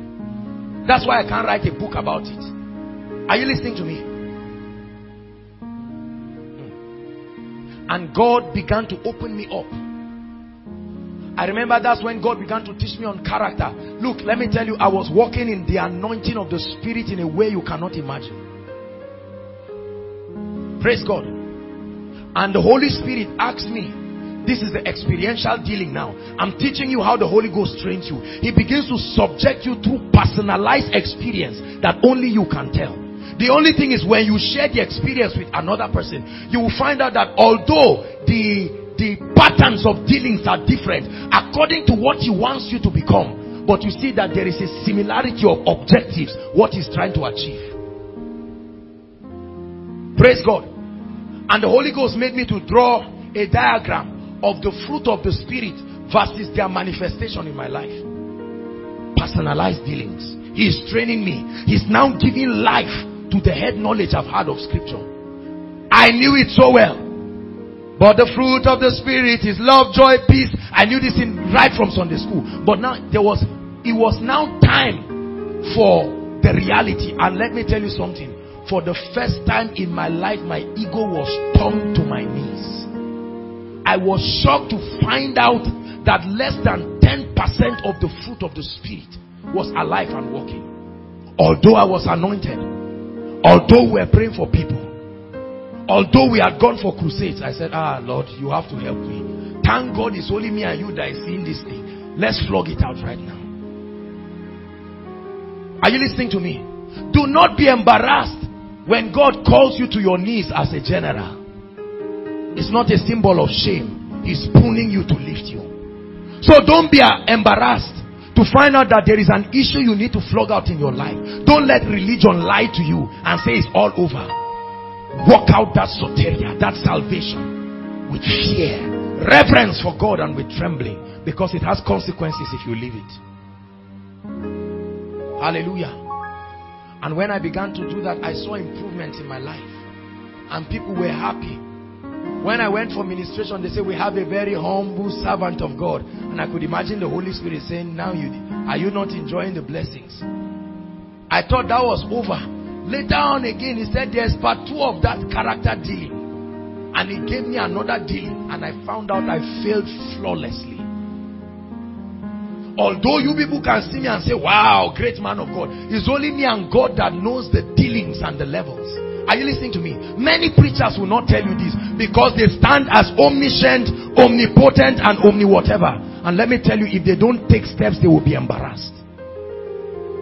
Because the realm of the spirit has no apology for what your members call you. You begin to contend for the experience. Listen, and in that contention, you begin to know the Holy Ghost. Are you listening to me? You begin to know the Holy Ghost. There are certain promptings of the Spirit that come upon me to know the kinds of anointings that are in a place. I cannot teach you. I can only explain. It's my personalized dealing. In the place of prayer, there is a way and a manner that the Holy Ghost moves upon me that I know that I've hidden something in the Spirit. And I know that this prayer has been answered. Are you listening to me? There is a way I can sense danger.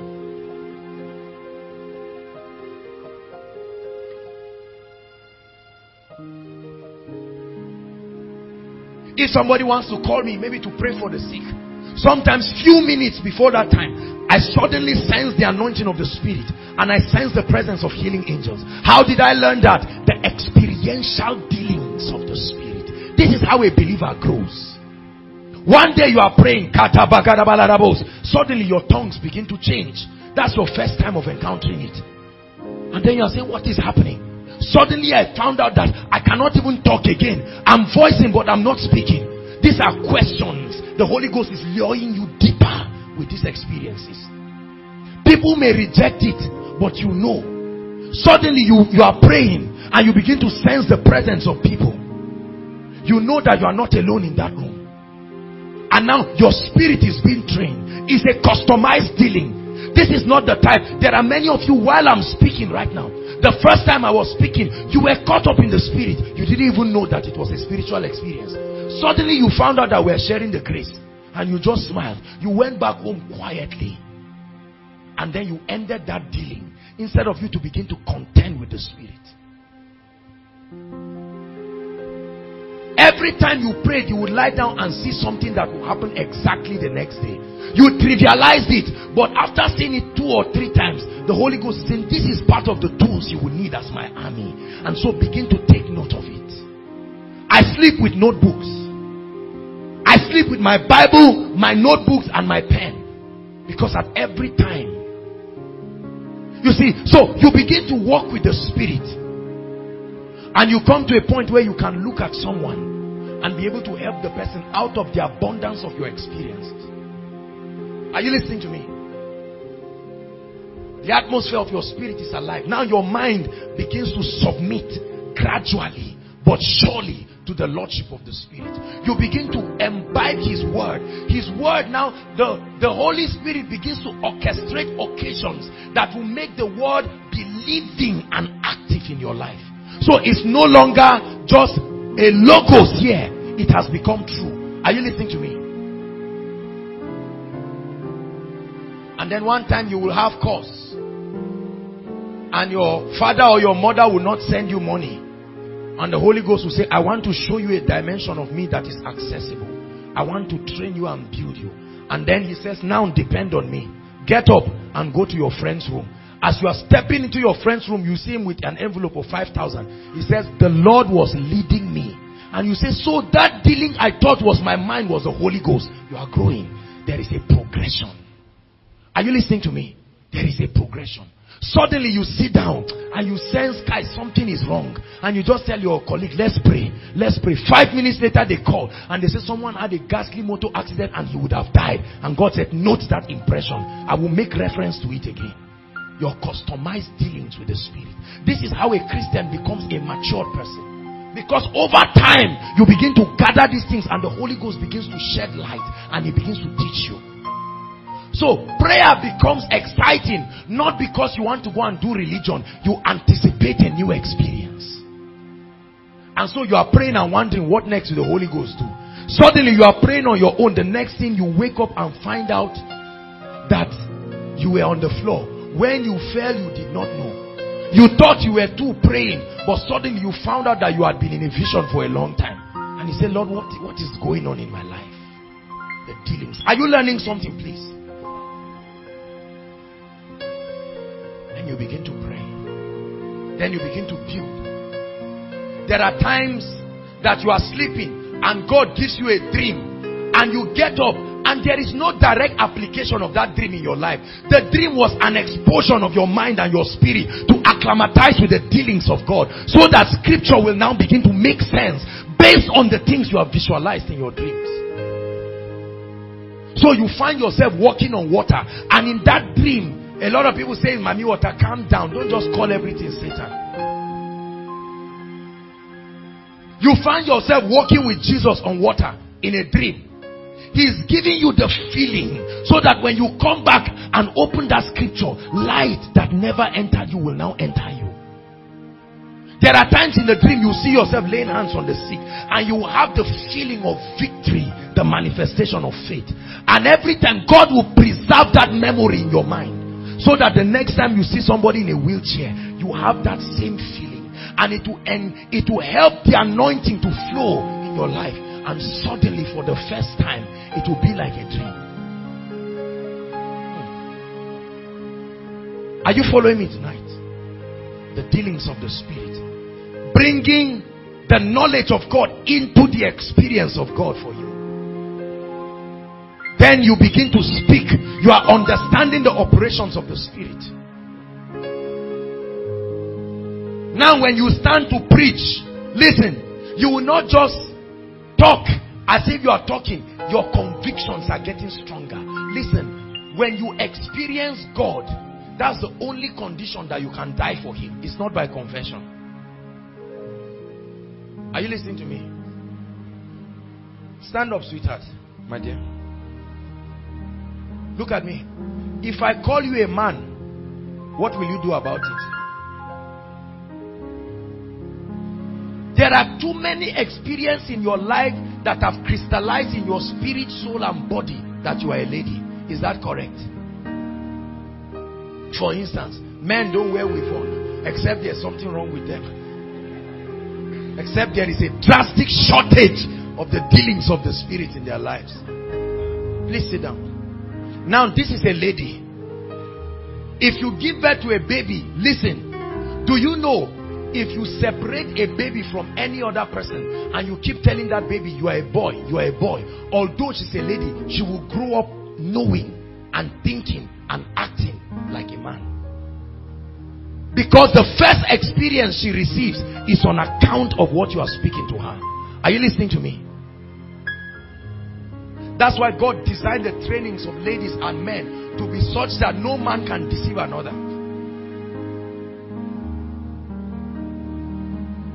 When the guy becomes a teenager, suddenly his voice is getting husky. Final betrayal. Nothing can deceive him that he's a lady. And then he sees mustache on his face. All these things begin to tell him, look, Mr. Man, you are not a lady. And then, what are they doing? There are memories in his mind. And then he comes to a point where he's convinced and he can die believing that he's a man. Such that when Americans are saying right now, there are factors we need to look at to ascertain whether a man is a man or a woman. We say you are on your own. I know and I am persuaded that I'm a man. This is how it must be. But when you do not walk with the Spirit, and this is the ministry of the fivefold, to bring us to a point where we create the roadmap. Listen, what we do is we plant and we water, but it's your dealings with God that brings increase in your life. Are you listening to me? Our job is to open up a portal and lead you and say go, and then you begin to experience certain dimensions of God. You have been reading every time the Bible talks about tithing, and then you have been saying, wow. If they ask you in Sunday school, you answer. Discipleship, you answer. CRS, you answer and you do very well. And then one day God begins to tell you, all right, you've been reading this thing, when will you put it to work? Experience. Knowledge translating into experience. Now you come out here and stand and you drop the tithe. And listen to me, God will oftentimes cause the result to happen instantly so that you can see the difference. You are just dropping it, and the next time it may not happen like that all the time. This is what happens to new converts. Every prayer is answered before they pray to be answered, and they're like, man, this Christianity, that means most Christians are lazy. Then one day you pray and it's not answered that fast, and God will say, all right, I was just helping you to be encouraged, so that should in case you don't get an answered prayer, you know you once had one and you can follow me. Then he begins to teach you. Have you seen many believers who say, I just got saved, I got filled with the Holy Spirit, I started praying for the sick immediately, and truly they were healed? Ask them after 5 years whether they continued. It was a motivation. God is smart, he knows how to encourage you. It was a bonus to encourage you that, look, you are seeing believers praying and fasting. You didn't pray, you didn't fast, Rema just came. And you say, if this is how it is, then I can be a preacher. And then one day you are starved of revelation. The Bible becomes a blank page from Genesis to Revelation. And then he begins to teach you the principle of receiving from the Spirit. Then you begin to honor the people you have once criticized and say, oh, I respect your fasting. You were not wasting your time.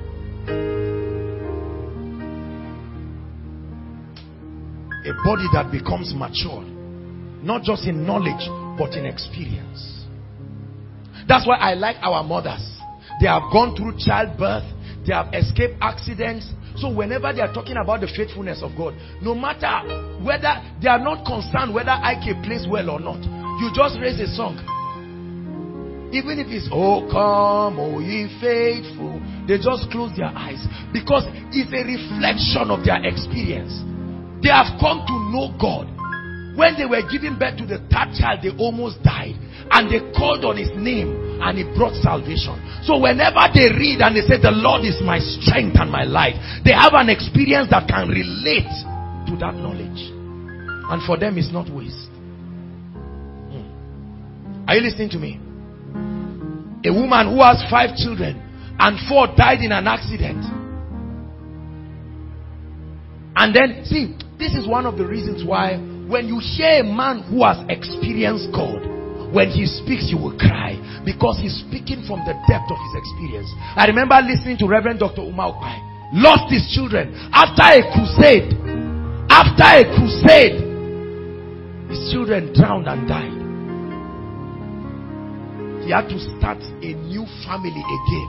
So when he reads the book of Job, and Job said, though he slay me, he will say yes, because there is an experience. He has gotten that dimension of God, and nobody will take it away. Have you gotten the experience for the revelations you are shouting about? For that may be the missing link.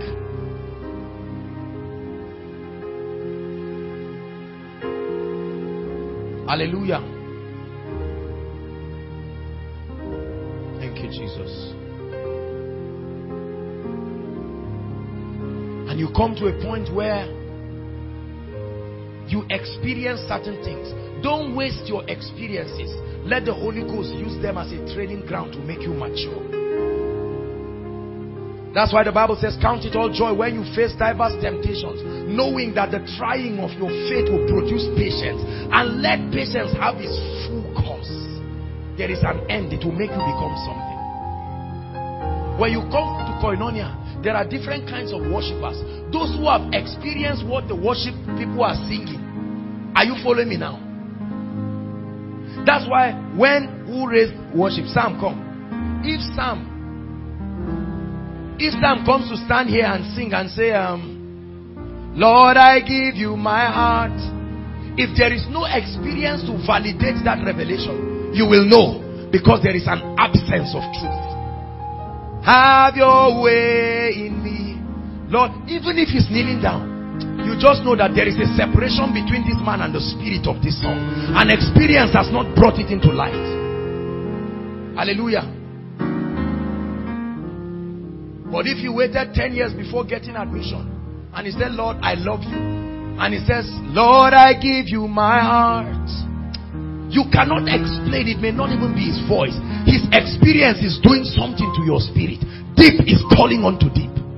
Have your way in me. That's why he can compose other versions and not care about what you are thinking. Because those versions relate to his experience. That's why you see, whenever we say sing in the spirit or express yourself to the Lord, some people just stand. It's not your fault. You've never had to look for school fees by yourself. You've never had to trust God for his faithfulness. You've never had to. You are too innocent. There is no experience. So the Bible is just like a book and you just know the memory verses. But somebody whose name came out in that list has an experience about the faithfulness of God. Somebody whose mother was almost dying of childbirth and they had to come together praying day and night knows that there are demons in the village and that prayer can conquer Satan. So while you are talking English on stage, that revelation, the memory of the times you have to spend to travail, that memory is too deep for your disease to just take him out. That becomes the platform for a healthy prayer life. So right now, your prayer life is not founded upon intimidation from your colleagues. There is an experience that has provoked you to the place of prayer, and you know you must remain there as a matter of life and death. Hallelujah. And then the Bible. Have you ever had certain experiences and then some songs you used to listen to that don't make sense later make sense? And then you just feel like listening to Don when you have criticized. His keyboard suddenly makes sense to you. He never sleeps. And you begin to cry. It's an experience that is making you grow. Because out of that experience, the word of God will now come alive. Are you getting blessed, please? So, it's not enough to write. God is telling you to write all those things in your notebook. Because the day the experiences of your life will bring you into the knowledge of that aspect of God, you appreciate what you have written. That's why when you hear some people talking, you see pastors standing up, they are touched by the statement, and the members are saying, what nonsense is this? The day you start running your own church, after 3 years, you stand up for every man that says what they said, that you were just watching.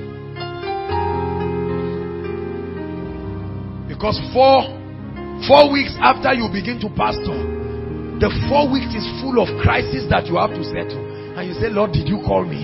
So next time you are seeing somebody say, God is faithful, and the man of God is relating it to his pain. His pain has become a message that helps him to understand what the Holy Spirit can do in a man's life. This is how believers become matured. And if this is not taught in the body of Christ, we are going to have a crippled people. Are you listening to me?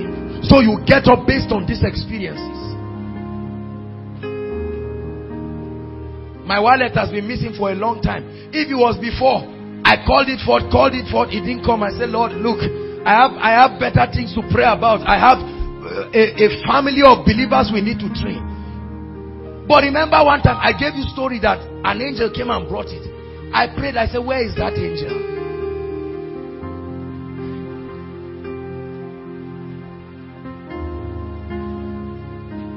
Hallelujah. The rigor of going through ATM activities right now and all the things there. But when your heart is with God, anything that lifts you cannot, it only creates more space for him to fill.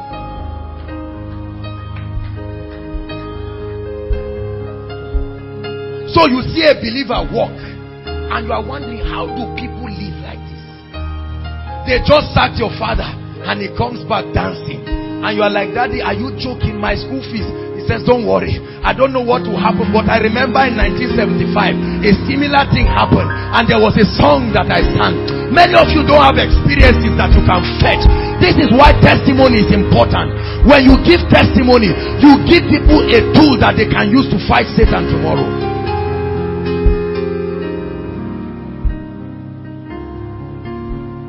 And then you become a matured Christian. Hallelujah. Kenneth Hagin went through all kinds of sicknesses that wanted to kill him. So when he stands ministering to people, God brings that memory. And out of that memory comes compassion. And from that compassion, the anointing will flow. You've not had any experience. That's why you say, this miracle service said, why are people always falling? The day you have their kind of disease, you will value our ministry. Hallelujah. Why must you prophesy? You are wasting our time, Jerry. The day your father looks at you and says, now you have become an adult, fend for yourself. You will know whether you have believed God or not. And then you will begin to sing songs, including Jesus loves me, this I know, for the Bible tells me so. Now it will not be special number. An experience has compelled you to appreciate that revelation of the word, to the point that whenever you read John 3:16, you can start crying on stage. People are saying John 3:16. It's not about the verse. It has made you to know the Holy Spirit in a certain way that you wouldn't know him. This is how the ancients were dealt with by God. Certain experiences open certain dimensions of God, and so they knew that God was certain things, and they died believing it. What do you believe about God? How have your experiences helped you to come into the knowledge, the experiential knowledge of God? Some of the dealings of God in our lives is what has given us audacity to be able to stand and declare certain things. And you watch and say, how old are these people that they speak with such audacity? It's not about the age, it's the depth of the experiences.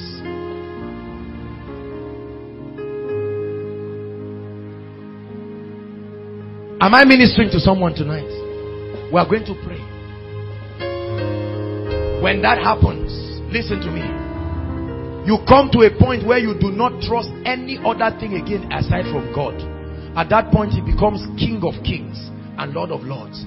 Then you will now appreciate my song, King of my life, you are my all. Don't sing it. And I live for you alone. I wrote that song on Valentine's Day.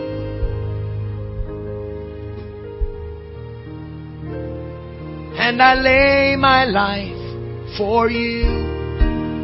Listen, my heart is yours. Is it making sense to you now?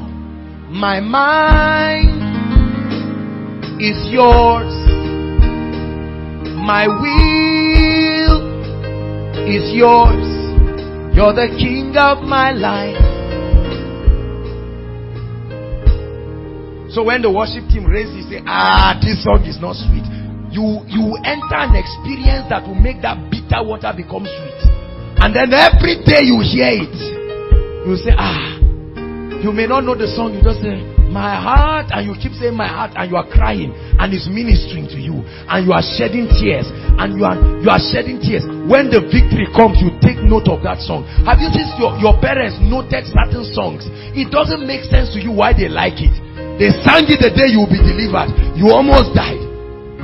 Your father was almost dying of hypertension around the labor room, and that song ministered to him. And every time you sing it, he remembers you and the destiny of God in your life. Many of you look at my name and say, my name is not Abba. Why would they name me Joy? And then they will tell you the experience that led to that name. That they waited 10 years with no child, and then you came and they rejoiced, and then they call you Joy. Say, it doesn't matter. Then 3 years you didn't get admission. The day you get, you say, my name is Joy. The revelation has brought you to a position where you begin to appreciate certain things.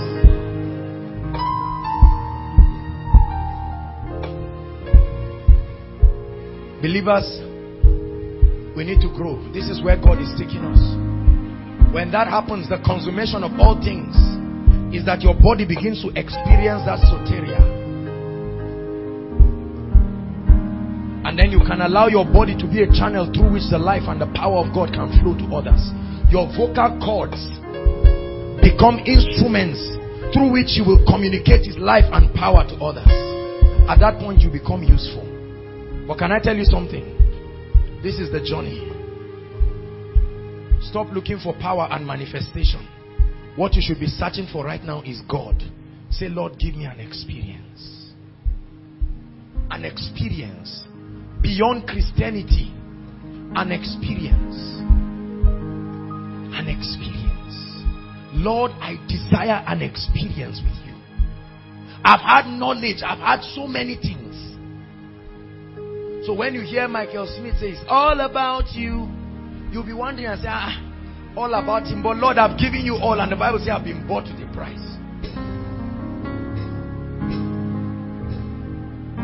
I pray that the Lord will lead you into the pathway that will cause His word to come alive in you. At that point, nobody will tell you to do evangelism again. It will not be guesswork. Listen, when God opens up the operations of the Spirit in your life, He brings you to a point where your mind and your intellect betrays you again and again, and there is only one option left: God and your love for Him. Like a Trinkuman, you say, Lord, I'm available, and you mean it from the depths of your heart. And when He begins to use you, there will never be room for pride, because the memories of the dealings will remain in your heart. Hallelujah. We are going to pray. Rise up on your feet. The experiential dealings of the Spirit.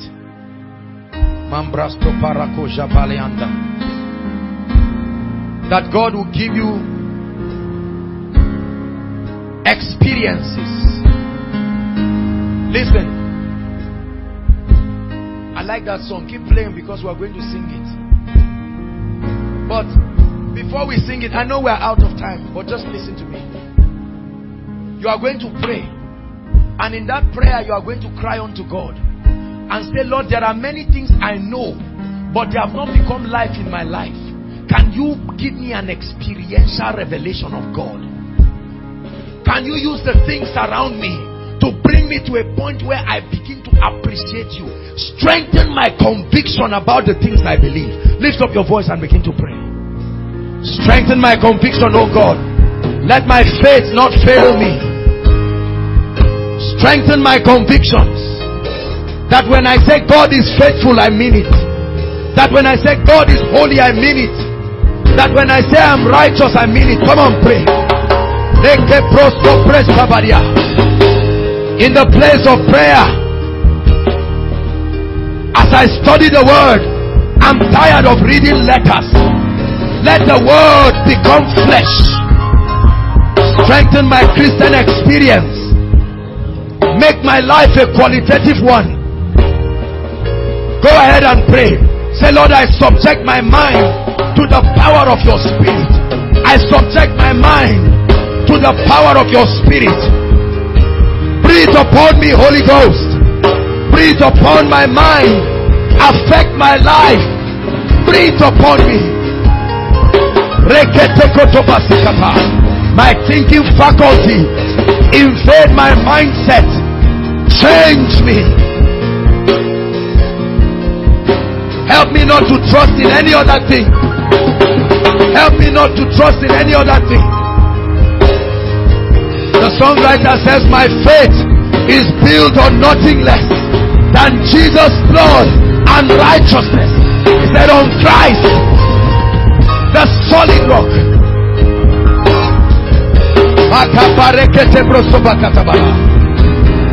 Strengthen my Christian experience, that when I say I love you, let it come from the depth of my heart. Strengthen my Christian experience, that when you send me, I will be faithful. Pray. Say, Lord, I want to grow beyond religion. Holy Ghost, begin to take me through your experiential dealing that is unique to me. Your experiential dealing that is unique to me. Let it make me strong. Let it make me know you. Pray, brothers and sisters. The knowledge of God through your experiences become your message to the world. The knowledge of God through your experiences will become your sermon. You will shout it at the mountaintop. You will shout it. Nobody will stop you, because it's not just a sermon. It's your experience.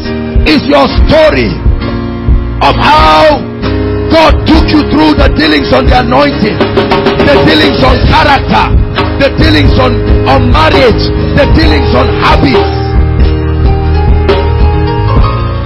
He said, he that bears fruit, my Father will prove.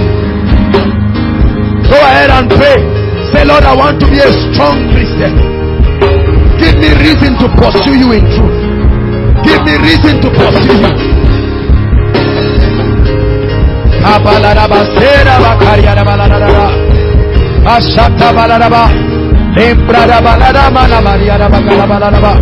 Strengthen my convictions before you send me, oh God. For what will I tell the nations in the face of challenges? Strengthen my conviction. Let me be thoroughly taught in the school of the Spirit. Pray. Mata parakata.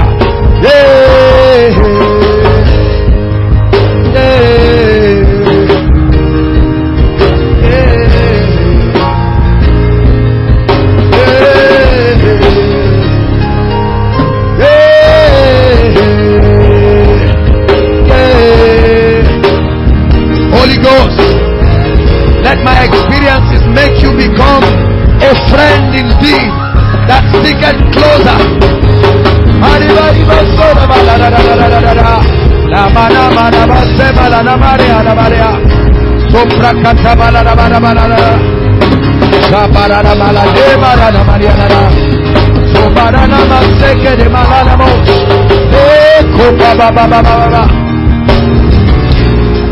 Hallelujah.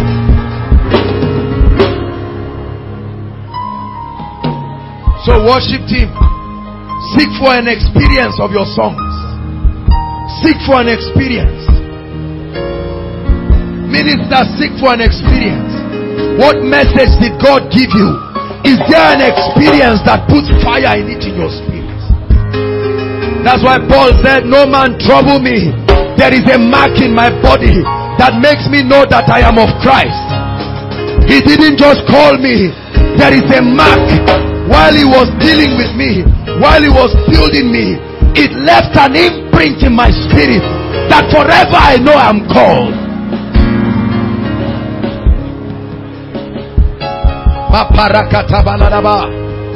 And then you will preach. You will never lack a message. Every time you sit down with people, there is always something to say. They may call you a talkative, but there are too many experiences. You have come to know the Holy Ghost as a guide, as an instructor, as a teacher, as a shepherd. Indeed, for you the Lord is your shepherd. You have come to know him as provider. He has become El Shaddai. The name of the Lord has become a strong tower where you run to it and you are safe. Come on, just 1 minute, pray.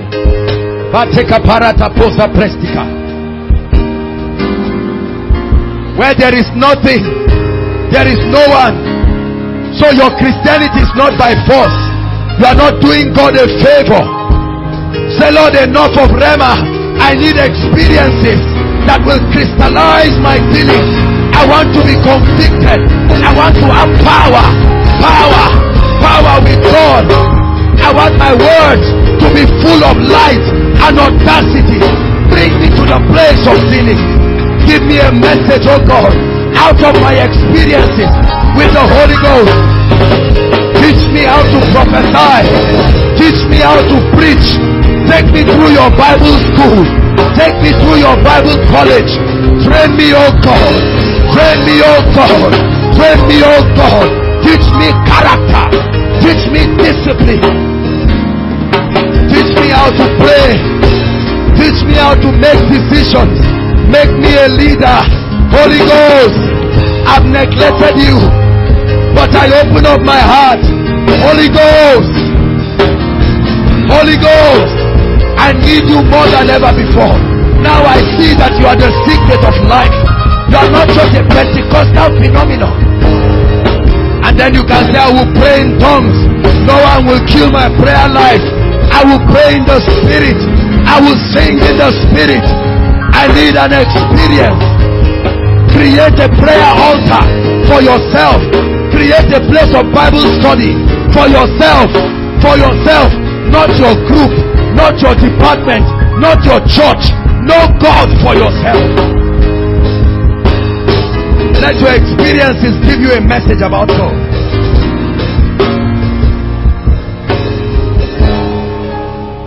All All I need is you, Lord. Is you, Lord. All I need is you. From my heart, all I need is you, Lord. Is you, Lord. You must not be a musician to sing. You just need to have an experience. All I need is you. Where is the God that brought you out of fire? Where is the God that gave you admission? Have you forgotten his faithfulness? He seeks intimacy, and Koinonia is a platform that affords you the opportunity to know God for yourself. Give him a name.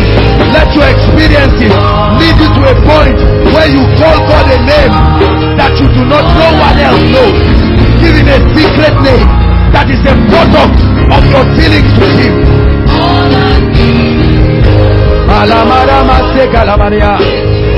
Rapha was the dealings of God with a man. Jireh was the dealings of God with a man. El Shaddai was the dealings of God with a man. Sikenu was the dealings of God with a man. What name will you get from your experience with God? What name will you teach the nations that God has become to you?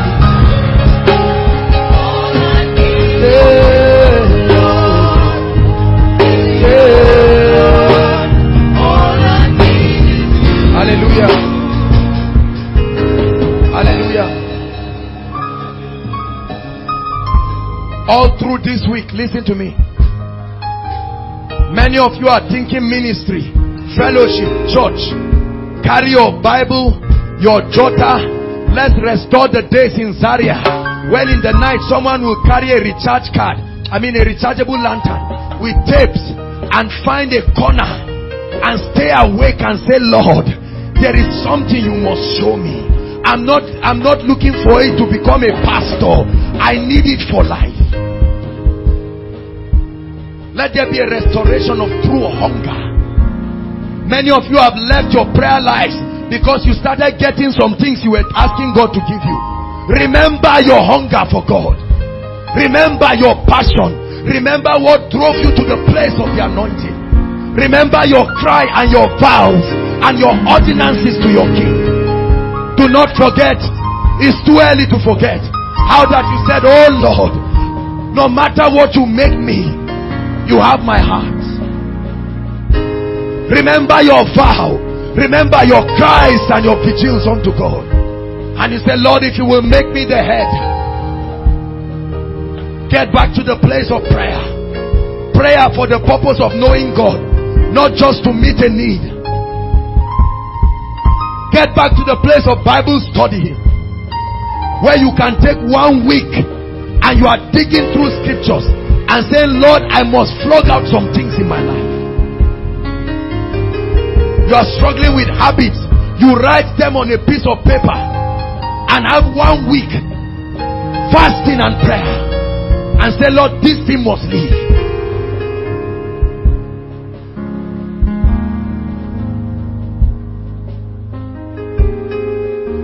Where you say, Lord, you have told men that they are anointed, but I don't see any anointing in my life. Occasions have presented themselves for me to dispense the anointing, but I've not been able to do it. I pray for people, they are not filled with the Holy Ghost. I need to have an experiential revelation of getting filled with the Holy Ghost, and it causes you to have a retreat. The word retreat has become a foreign word among believers right now. Only the word prosperity, marriage, money, titles, ministry. We must restore true passion and godliness. I will search for you and I will find you. I will find you with all my heart. Oh, I will search. Lord, ministry will not take place. I will search. I will search. I will search. And I will not take your place in my life. I will search. I will search diligently like the ancient. My God, I will search. I I will ask you questions in fastings and crying. I will not give up until I get an answer. For there is an answer I must tell my generation. There is a question.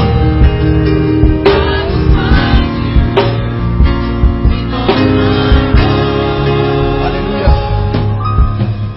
We're out of time. I hope that I've been able to put a hunger in your heart.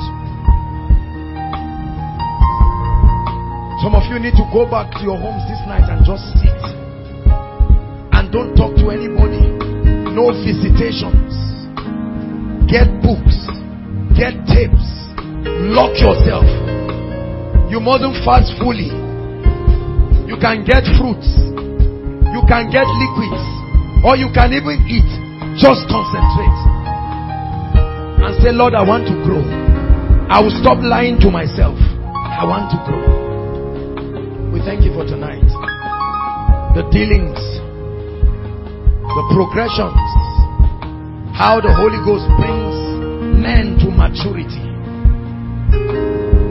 Praise the Lord. Sorry we've taken time. We'll be out in a few minutes. If you're worshiping with us for the first time, we love you. What a night. I'd like you to please leave your seat and just come out quickly. We want to pray for you. Please appreciate them. Let's do it quickly. This is your first time worshiping with us as Koinonia. We love you. We celebrate you. We appreciate you. Please, let's do it quickly. Thank you, sirs. Thank you. Thank you. Thank you.